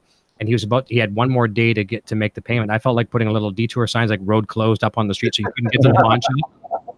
And he calls me, he says, Wolfgang's here, you want it? I said, how much? $80. Oh, my Wow. God. We still have it. $80. It's been painted several times. $80 for a $1,600. oh, shit. So there you go. That's a good steal. With the molded case that you couldn't buy the case for $200. Wow. Yeah, That's top awesome. We only kept, you know how Van Halen got David Lee Roth because David Lee Roth had a PA. We had the bass player that had a pawn shop. Yeah. There you go. That's how Hack gets in a band all the time. He owns a PA. I own the PA. I own the van. He owns the van. He has to pick everybody up. Yeah, well, yeah, I kind of do that. Dear Lord. Oh, dear Lord. Oh, dear Lord. I don't know, like crazy ass good deals. Like actually, Blackie was a really good deal. Oh shit, and that Firebird was a really good deal. Because if I walk in now and I try and buy that Firebird, it's over $2,000, and I paid $1,300 for it. And Blackie, Yeah, that's pretty good deal. For about $1,300, and now I could probably put that on Kijiji for like $2,000. So if you guys, I like how if you play it, you gotta. If the stage is too small, you can't play it because you'll wipe out half the band. No, you know what? It's true. I got a gig coming up on Saturday, and it's a place that I already know. So first thing pops into my head is like, do I have room? Like, okay, that's got to be a Blackie night. That's not going to be a. There's a guitar at my local shop that I told you guys about, the Gibson dealer. It's a 2018 used Explorer, and I saw this thing sitting there in like a natural finish. I'm not even sure what you call the finish of it, and it was $12.99 Canadian. Yeah. That was a very, very fair price. Wow. And I picked it up a couple times. I'm like, oh my God. I think it will probably still be there just for some odd reason. So if you guys come down, we'll have a look at that one. Did it have gold hardware? No, I don't think so. Yeah. Okay, because stop. I know the story. No, it's not that. No, this is legit because my brother got the guitar he described, an Explorer with the natural finish, and his came with gold hardware. I'll get a picture of it from the guys. I'll text him or I'll Facebook him and ask him to send me a picture because it may even. I don't think so though.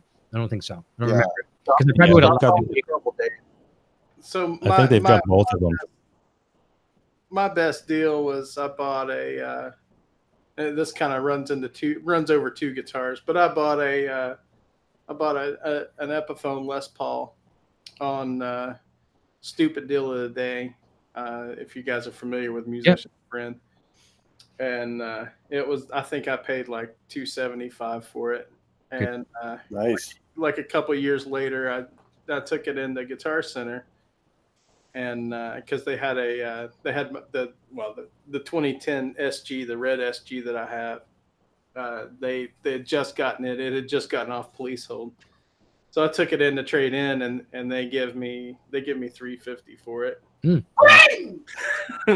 it is. Good Lord.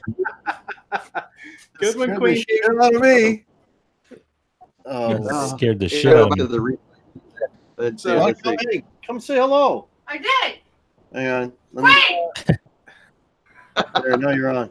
I'm on what? What? You're Queen live. Bee. You're live. 64 people watching you. And she's gone. I saw little Pepper right out behind her. Yeah. Brian Stewart just pooped himself. So yeah, and then I traded it in, got $350 on the trade in for towards my SG, and then plus 10% off it. So Right on. it ended up pretty good. I mean, I paid less than I paid about $700 for the SG when it was all said and done. So I felt like it's pretty good deal. Yes, Brian, she has pipes. I hear them a lot. Yes. Actually, there's somebody had a really interesting question here. Oh, it's Waleed. Does the name you give to your guitar affect the tone? Oh, sure. Yeah, tone names. Yep. Mm-hmm. Tone names. We'll with calling this one Black Root. It's a very dark tone. Yeah, dark. Very dark. Mm-hmm. You don't have to deal with the tone oysters, though. I don't see inlays on that thing. So No tone oysters. No clams here. No. Well, now, Hack, you should be wanting the Explorer if it had gold hardware, because it does have tone gold hardware. Oh, yeah, it's brighter. Exactly. It's a richer tone. It's a richer tone. Get it right, not brighter. Richer. Yes, it's richer. Sorry. Yeah. I actually had someone tell me one time that a certain particular person didn't want a black Floyd Rose. They wanted a plain chrome one, unplated, whatever, because it made it a better tone. It let the Floyd breathe. Oh, Wow. God. I'll wait for that. Oh, dear. Hey, speaking of Floyds, I put a Floyd on my standard. Changed out the Floyd. Yeah, you did a good job on that. Did you snip off the tuner or no? No, I couldn't get it done, but I did flatten it out, so it does help tremendously. You might be able to see it. Oh, you did a great job on it. Oh yeah, nice. Yeah. Man. That one's flattened out back there towards the back. I don't know if you can Oh, see yeah. it or not. But yeah, and I got the DR Black Beauties on it, so it really pops Cool. on that maple neck. Oh, and this is something on this neck. Nesdal, Dave Nesdal. Some of you guys watched him. Look at the flame on the back of that standard neck. That's very rare on a standard. Yeah. Mm-hmm. I have none on the one I just showed a while ago. Mm-hmm. If Gary Holt's still here too, I got a Floyd sitting here right now. He would know this story. This one here, we talk about black Floyd. This one's given to me by Gary Kramer at his house. Yeah, R2 helped me do that. We did an offline hangout, and he basically, I had everything set up, and he walked me through it. What the? Just want to say hello a few more people. Jerry W. Thank you for the nice words. Appreciate it. Aaron Songs is here. Hey, Aaron Songs. Aaron Songs went live yesterday, folks. Check out Aaron Songs' channel. He is now doing live streams. Right on. Yeah, Dave and I were there last night. Aaron's a great player, guys. Yeah, he's a really good player, yeah. John's Tropical Reflections. Welcome. Yeah, a lot of new names in here. Team player, Blackjack. I think saw some in the chat. Yeah, have a good one, Blackjack. Later, Blackjack. Yeah, cool. Sorry, my back is killing me, but in about a half an hour, I'm not gonna care. Okay, so Quinn's gonna be out for the night.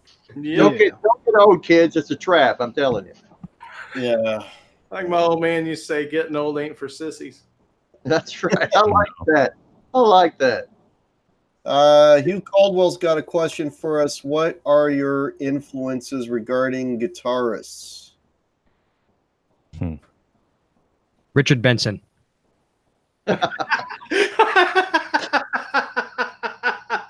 Richard Benson. Google it. Google it. Okay.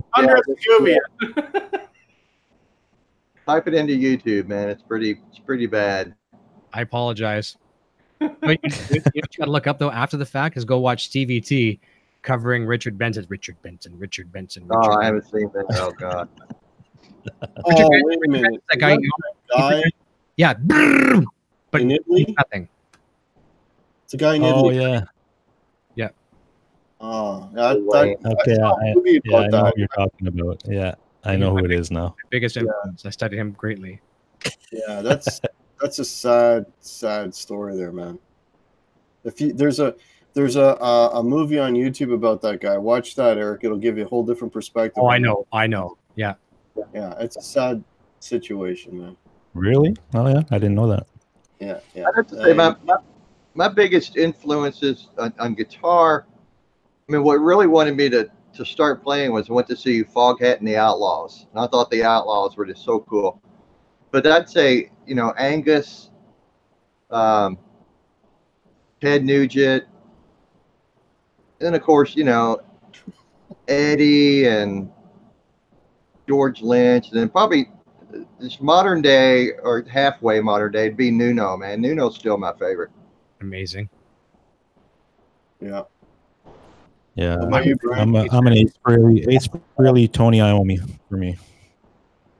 Those were the two that got me into being interested in music. And Tony Iommi, I like him a lot because he's kind of a riff master. Like he writes the best riffs, like to me anyway, that I've heard. Dave? Yeah, well, I don't think it's any big mystery. It was Mick Mars. So, he's a great blues player, Mick Mars. Mm-hmm. He was actually. Yeah, he didn't get credit for it. Yeah. Yeah. I'm going to take a wild stab, and I'm going to guess Eric's.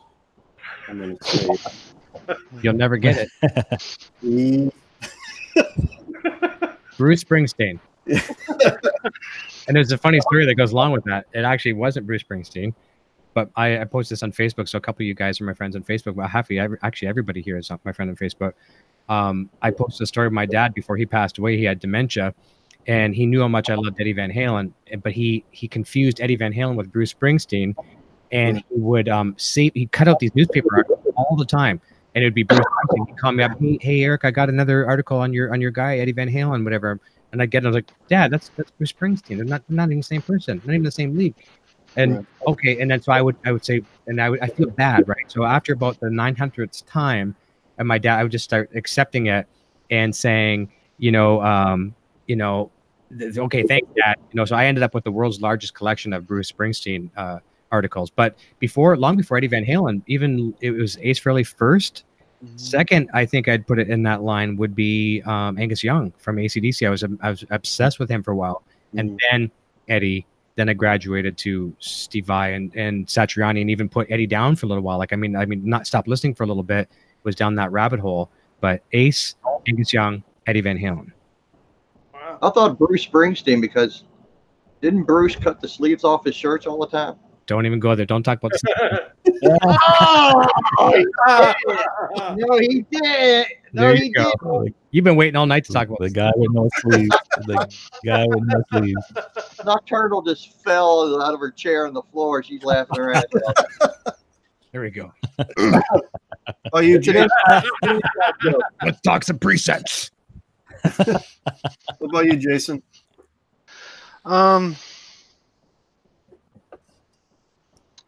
I guess it'd be almost like twofold, because I really got into the Satriani vibe as far as that goes. When they came out, that just blew my mind.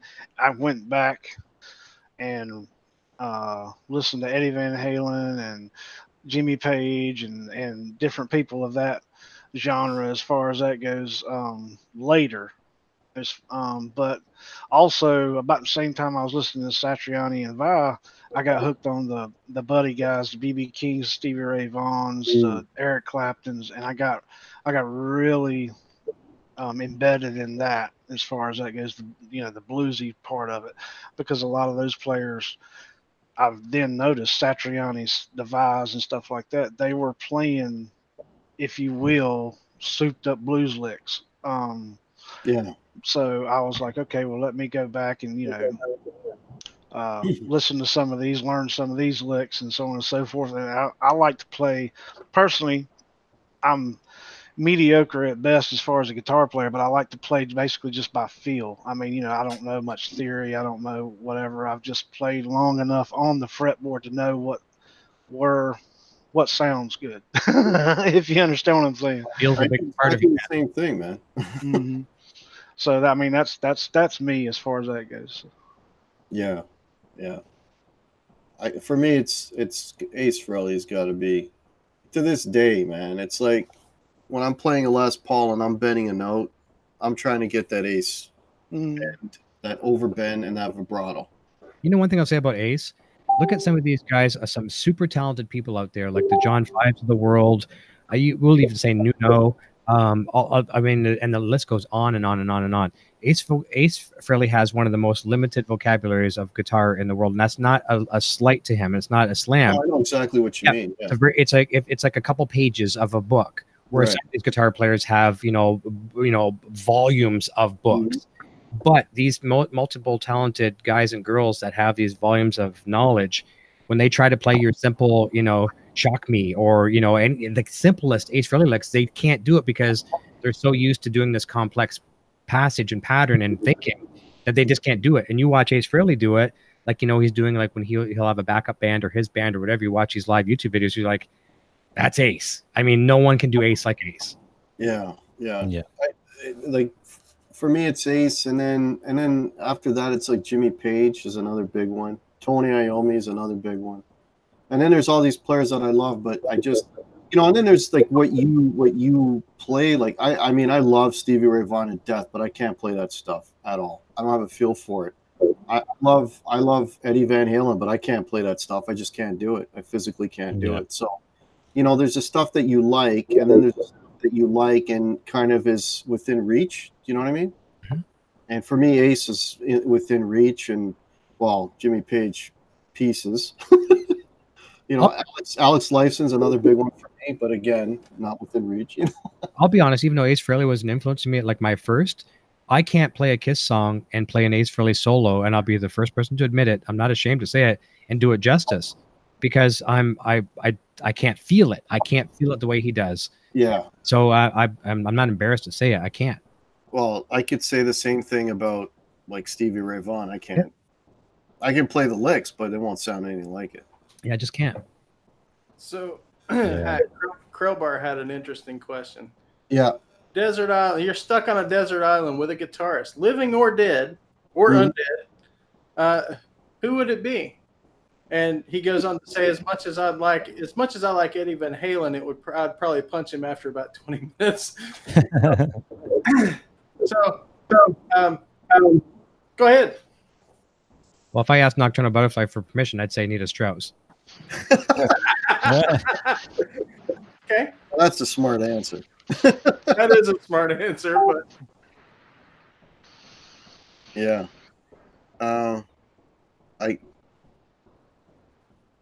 It wouldn't be Ace Frehley. No. Wouldn't be Ace Frehley. I don't know. I mean, basically, who would you like to hang out with? Joe Bonamassa. Really? okay. Yeah, he's a nice guy, man. I don't know. I'm thinking more Nuno. Mine, Nuno. I don't think anybody's going to be super shocked. Mine is Randy Rhoads. Oh, sure. Yeah. And the reason why it would be Randy Rhoads is because the guy was a hell of a teacher. Mm. Yeah. He was just as a prolific of a teacher as he was that big of a student. And I mean, to me, that's just kind of, I don't know. That's just kind of the real deal there, right? I think no one would want to be with Ace Frehley because of the stories he's going to have to tell you. You'd have to listen to Ace Frehley for 7 years. Hi, Kelly.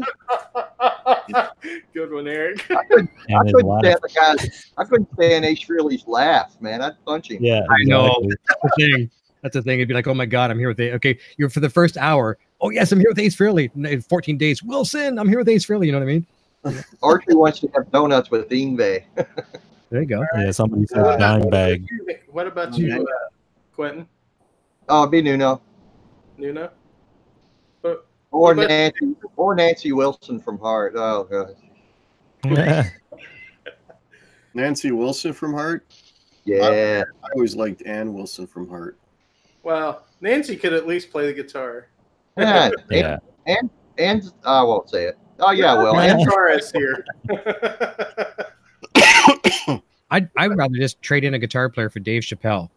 Dave Chappelle. Well, Right? We need humor.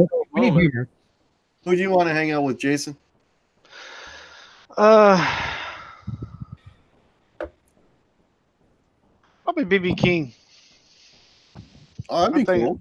Yeah, Okay. I think he'd have a lot of stories to tell and a lot of things to teach. That's good. you Answer. sure as hell ain't gonna learn any chords from him, that's for sure. Mhm. Your vibrato will be on point, though. Yep. Yeah. Oh, okay. Can I trade back Dave Chappelle for Paul Gilbert? Well, there you go. Oh, yeah. Paul Gilbert. Okay, I want to trade. We can actually trade. We can have cards. So I'm trading a Dave Chappelle. Although Paul's pretty funny too, though. But yeah, I'll trade. If we're doing trading, then I'm gonna trade Nuno for Lewis the Tone King because he's got all the fucking gear, man. Okay, I'll trade you 2 Steve from Boston's for. I'll trade you 1 Steve Terryberry. Oh, Lord. Brad Egan says Warren Haynes. Yeah, Yeah. he's a phenomenal Warren guitarist Haynes, as well. Yeah. Man. Whew. Kenny Wayne Shepherd's no slouch either. Very good. I met him backstage when he opened up for the Allman Brothers. Did Okay, the Van Halen tour too, Mhm. nice. a couple times. Yeah, Jack Daniels 10101 says Bonamassa has a good selection of gear too. Yeah, he's good. Yeah, he's got the selection of gear. I met Tom Absolutely. Schultz as well from Boston. You met him? Yep. Nice. Awesome. You You know, like innovative. I met, So I was I just got gonna to say, hang out. We were hanging out with Ted Nugent for probably a half hour. Actually, Ted had opened for Kiss, yeah, and I got to meet Ted and Derek St. Holmes. The whole band came up to this club where some friends of mine were playing, and we were back in the dressing room at break, and they said, "Hey, man, go ask Ted if he wants to get up and play." So there's Quentin James walking through the club up to Ted Nugent. "Hey, man, the band wants to know if you want to get up and play." And he's like, "Well, let me go back and talk to him." We sat back there for half an hour, and Ted Nugent is the funniest, nicest, most personable guy. He's like, "Yeah, we'll get up and play." As we're walking out, he hands his coat to this girl he was with. And then he pulls out, I shit you not, a Chrome 45 out of the back of his pants and hands it to the girl. And they get up and play for probably an hour and a half. The whole band, the whole Ted Nugent band, Derek St. Holmes and Ted Nugent. And I was like, it was crazy. That's wild. one of the best things I've seen on YouTube was this kid. The clip is there if you want to look for it. This kid hands Nugent a Les Paul to try it to tell him if it's any good. So there's Ted Nugent with a Les Paul plugged into like a little combo amp, and he just starts playing. And holy shit, the stuff that was coming out of this guy, unbelievable, man. The best rock riffs, the best feel, the best grooves. It's like, oh my God. It's like you tapped into like this fountain of music, man. There's a lot of kids out there like that have this talent that you just don't know where they come from. Dude, remember the Foo Fighters video where this guy got up and played? That was awesome. Mm-hmm. Yeah. Oh my God, that guy was, it wasn't a shredding thing, but he knew the song and he was badass, man. Dave Grohl was freaking out. Speaking of, Who's that? Who's that, Eric? Eric Jr. Les Paul Kramer. Speaking of cool stuff like that, I've seen quite a few YouTube videos where like Green Day, yeah. They'll do that with fans. They'll bring them up on stage and have fans actually play the instruments for the song. I think that's pretty cool thing. Steel Panther's done that a few times. Yeah, well, actually, one of my buddies actually got on stage and actually played with him, and was kind of wowed the band. Yeah, Cameron Cooper got up there and played with him. That's what I mean, Cameron. Yeah, mm-hmm. Yeah, and Cameron's great, man. Yes. Yeah, his tone and phrasing, it's spot on, man. Yeah, but you never see the videos of the guys that get up there and don't know how to play the songs. I know. They're probably deleted. Yeah. Well, you didn't see my video? I was up there for a while. I was just kidding. So, guys, it's like 8:49. This is going up to 2 hours. How are you guys doing for time? I was getting ready to hop out, to be honest with you, but I mean, how about we wrap it up 10 minutes? Another 10 minutes? Sounds good. Yeah. That's probably pretty good for me because daddy's a little high right now. I might have a pool overflowing because the hose is still running out there too. Oh, jeez. If one starts foaming at the mouth, we'll shut it down. I'll start doing the lean thing, man. I'm about ready to go. All right. Okay, so we'll wrap it up at 9. So if anyone's got any last minute questions or things they want to pop into the chat, please tag myself or actually I think everybody's in the chat, and we'll answer those questions.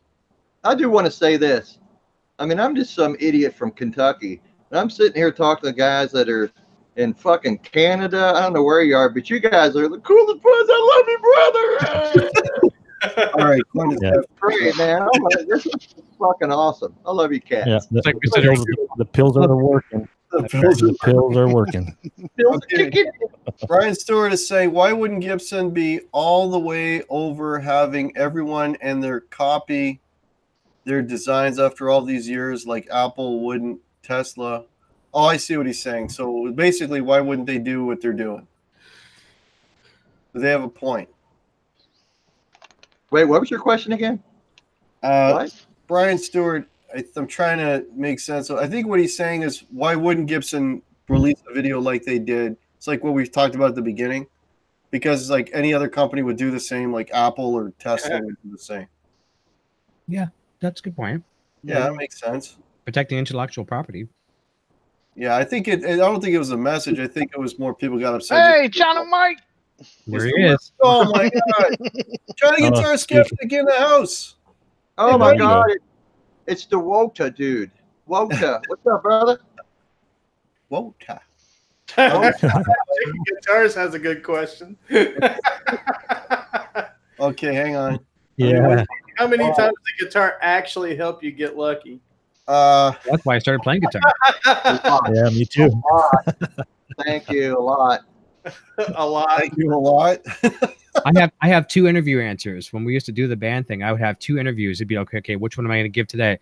Oh, tell us why you got into guitar. Oh, the guitar spoke to me. I connected with it on these levels. It was passion and a dream. No, I saw my friend walking down the hall with a girl on each arm like this, and he was a guitar player. Like, that's it. I just wanted to get the second base, man. That's why I started. That's it. Yeah. It's all about getting laid. How about what if I say I'm still waiting?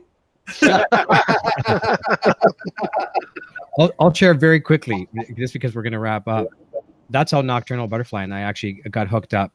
We were playing in our band. We went through so many different phases where we were an original band with some covers with originals, that kind of stuff.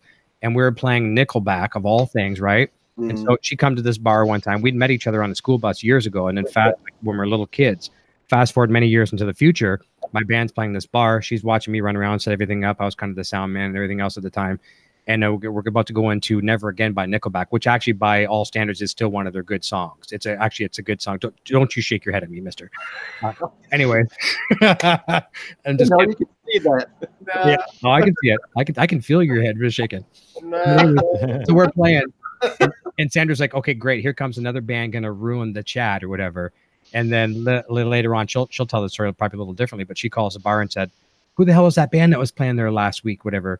And then she on the internet, whatever, and ringing my number, and then the rest is history. So there you go. So she'll probably tell another story, but that's the story. There you go. All things. Speaking of Nocturnal, you guys in the chat, if you're not subscribed to her, subscribe to her channel. She has some really cool content, live shows during the day, while most people are at work, but some people get to watch. 18 plus. Channel's growing fast. Yeah. I live for Monday, Wednesday, and Friday morning. Exactly. It definitely makes my day go by much better when I listening to you guys. So I like it. It's there. And most of the shows you have to watch it live because she deletes it after we're done. Yeah. It's like, dude, that's your fault though. That's because of Quentin. You guys must have done something really bad the last one because I looked for it and it was gone. Oh yeah, yeah. That's because of Quentin. It's hey, no, 2 words, dude, and I didn't come up with it. 2 words. Cooter. Mangy Cooter. I didn't come up with Mangy Cooter. I wasn't Quentin James. No. They have a shorter lifespan than the Gibson video. I say Quentin James and Terrence likes when I talk to him about myself in third person. That sounds a little bit more like Ladybug terminology. That was Ladybug. Yeah. I like it for the sole fact that I can vent because on my show I'm always like, hey, and when I'm over here I can say fuck you. Oh, I'm sorry. Yeah, that's the first time I heard Eric drop the F-bomb. I was like, hey. Oh, I've dropped it already a couple of times. Okay, good. I'm sorry. I didn't mean to swear on your show. No, you're fine. Oh, all my sponsors are what sponsors? Yeah, right. I think I just lost one too. Yeah. No, you're fine. You're fine. Oh man, my tender ears. Yeah. No, those are good, man.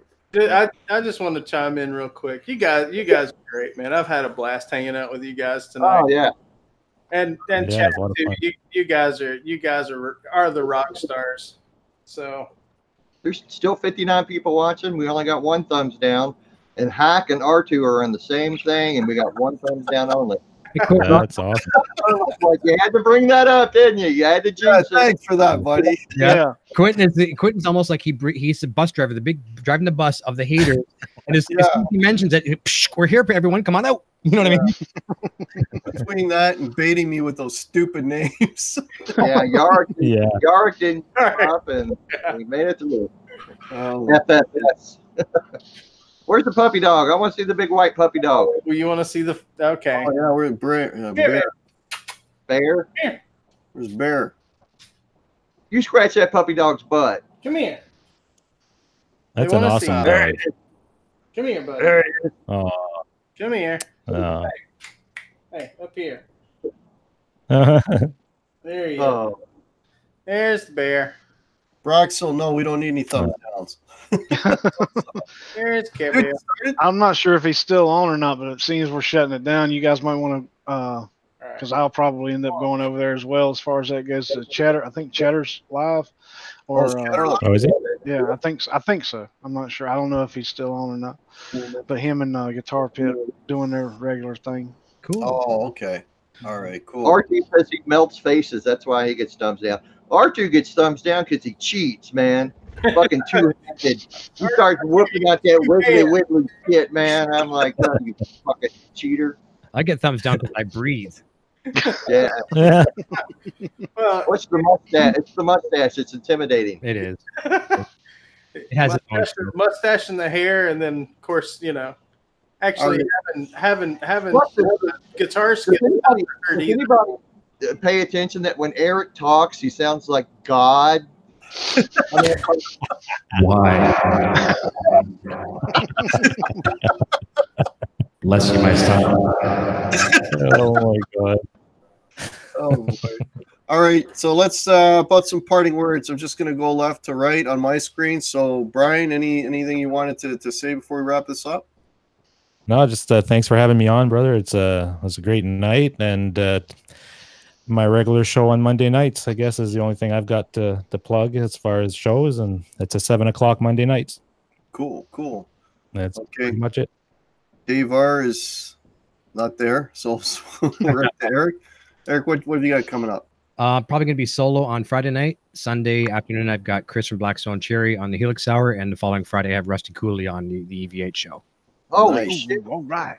Look at you. Nice. Dave R's back. Anything you wanted to mention, Dave? Dave, when are you doing your next live stream? Oh, so tomorrow night, I've got a special guest. So 6:30 Pacific time, 9:30 Eastern time. Cool. And that's just so you guys know, that's going to be probably my last show until we get this move taken care of. So yeah, I'll try to be, I'll try to pop in chats and stuff on you guys as much as I can, but it's going to be a busy couple of weeks. So good luck. Hoping everything will be settled back down by early mid-July and get back into the swing of things. And so there we go. That's about all I've got going on. Right. Well, hopefully, good luck to you, and hopefully everything goes all right, buddy. Thanks. All right, Jason Wade, what's going on with you, buddy? Nothing. I mean, I'm in the chats. I'm a watcher as far as that goes. I like watching and participating in the chats and cutting up with people and stuff like that. And every once in a while, when I'm up 2 or 3 o'clock in the morning on the weekends, I'll noodle over a backing track and record it and put it out. But for the most part, that's pretty much it. You do a great job in that, by the way, too. And you talked earlier about being feel on the guitar. You do a really good job, man. Well, thank you. Thank you. Yeah, really good. Yeah, I agree. What about you, Quine?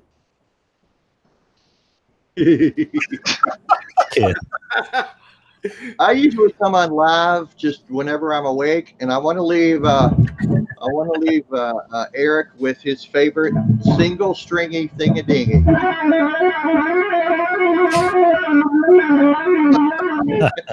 But Quentin, what are you going to do when I bring Ace Fairley on the show? Because he's coming. And what are you going to do? You're not going to show up or what? I'll be sleeping. No good. I'm still waiting for that day, Eric. You probably fucking Rusty. You got Rusty Cooley coming on. That guy is a freak of nature. He is. He sent me. He literally texted me and said, "Happy Father's Day." Nothing else. Nothing more. Nothing. I saw that. Yeah. So Hack, when I bring Ace on, I'll bring you on as a guest. You can ask him a special question. That's awesome. Yeah, that'd be insane. That would absolutely be insane. All right. So I think I already done my speech. Everybody, thank you all so much for popping in. You guys rock. Thank you, Hack. You're great, man. We love your show, buddy.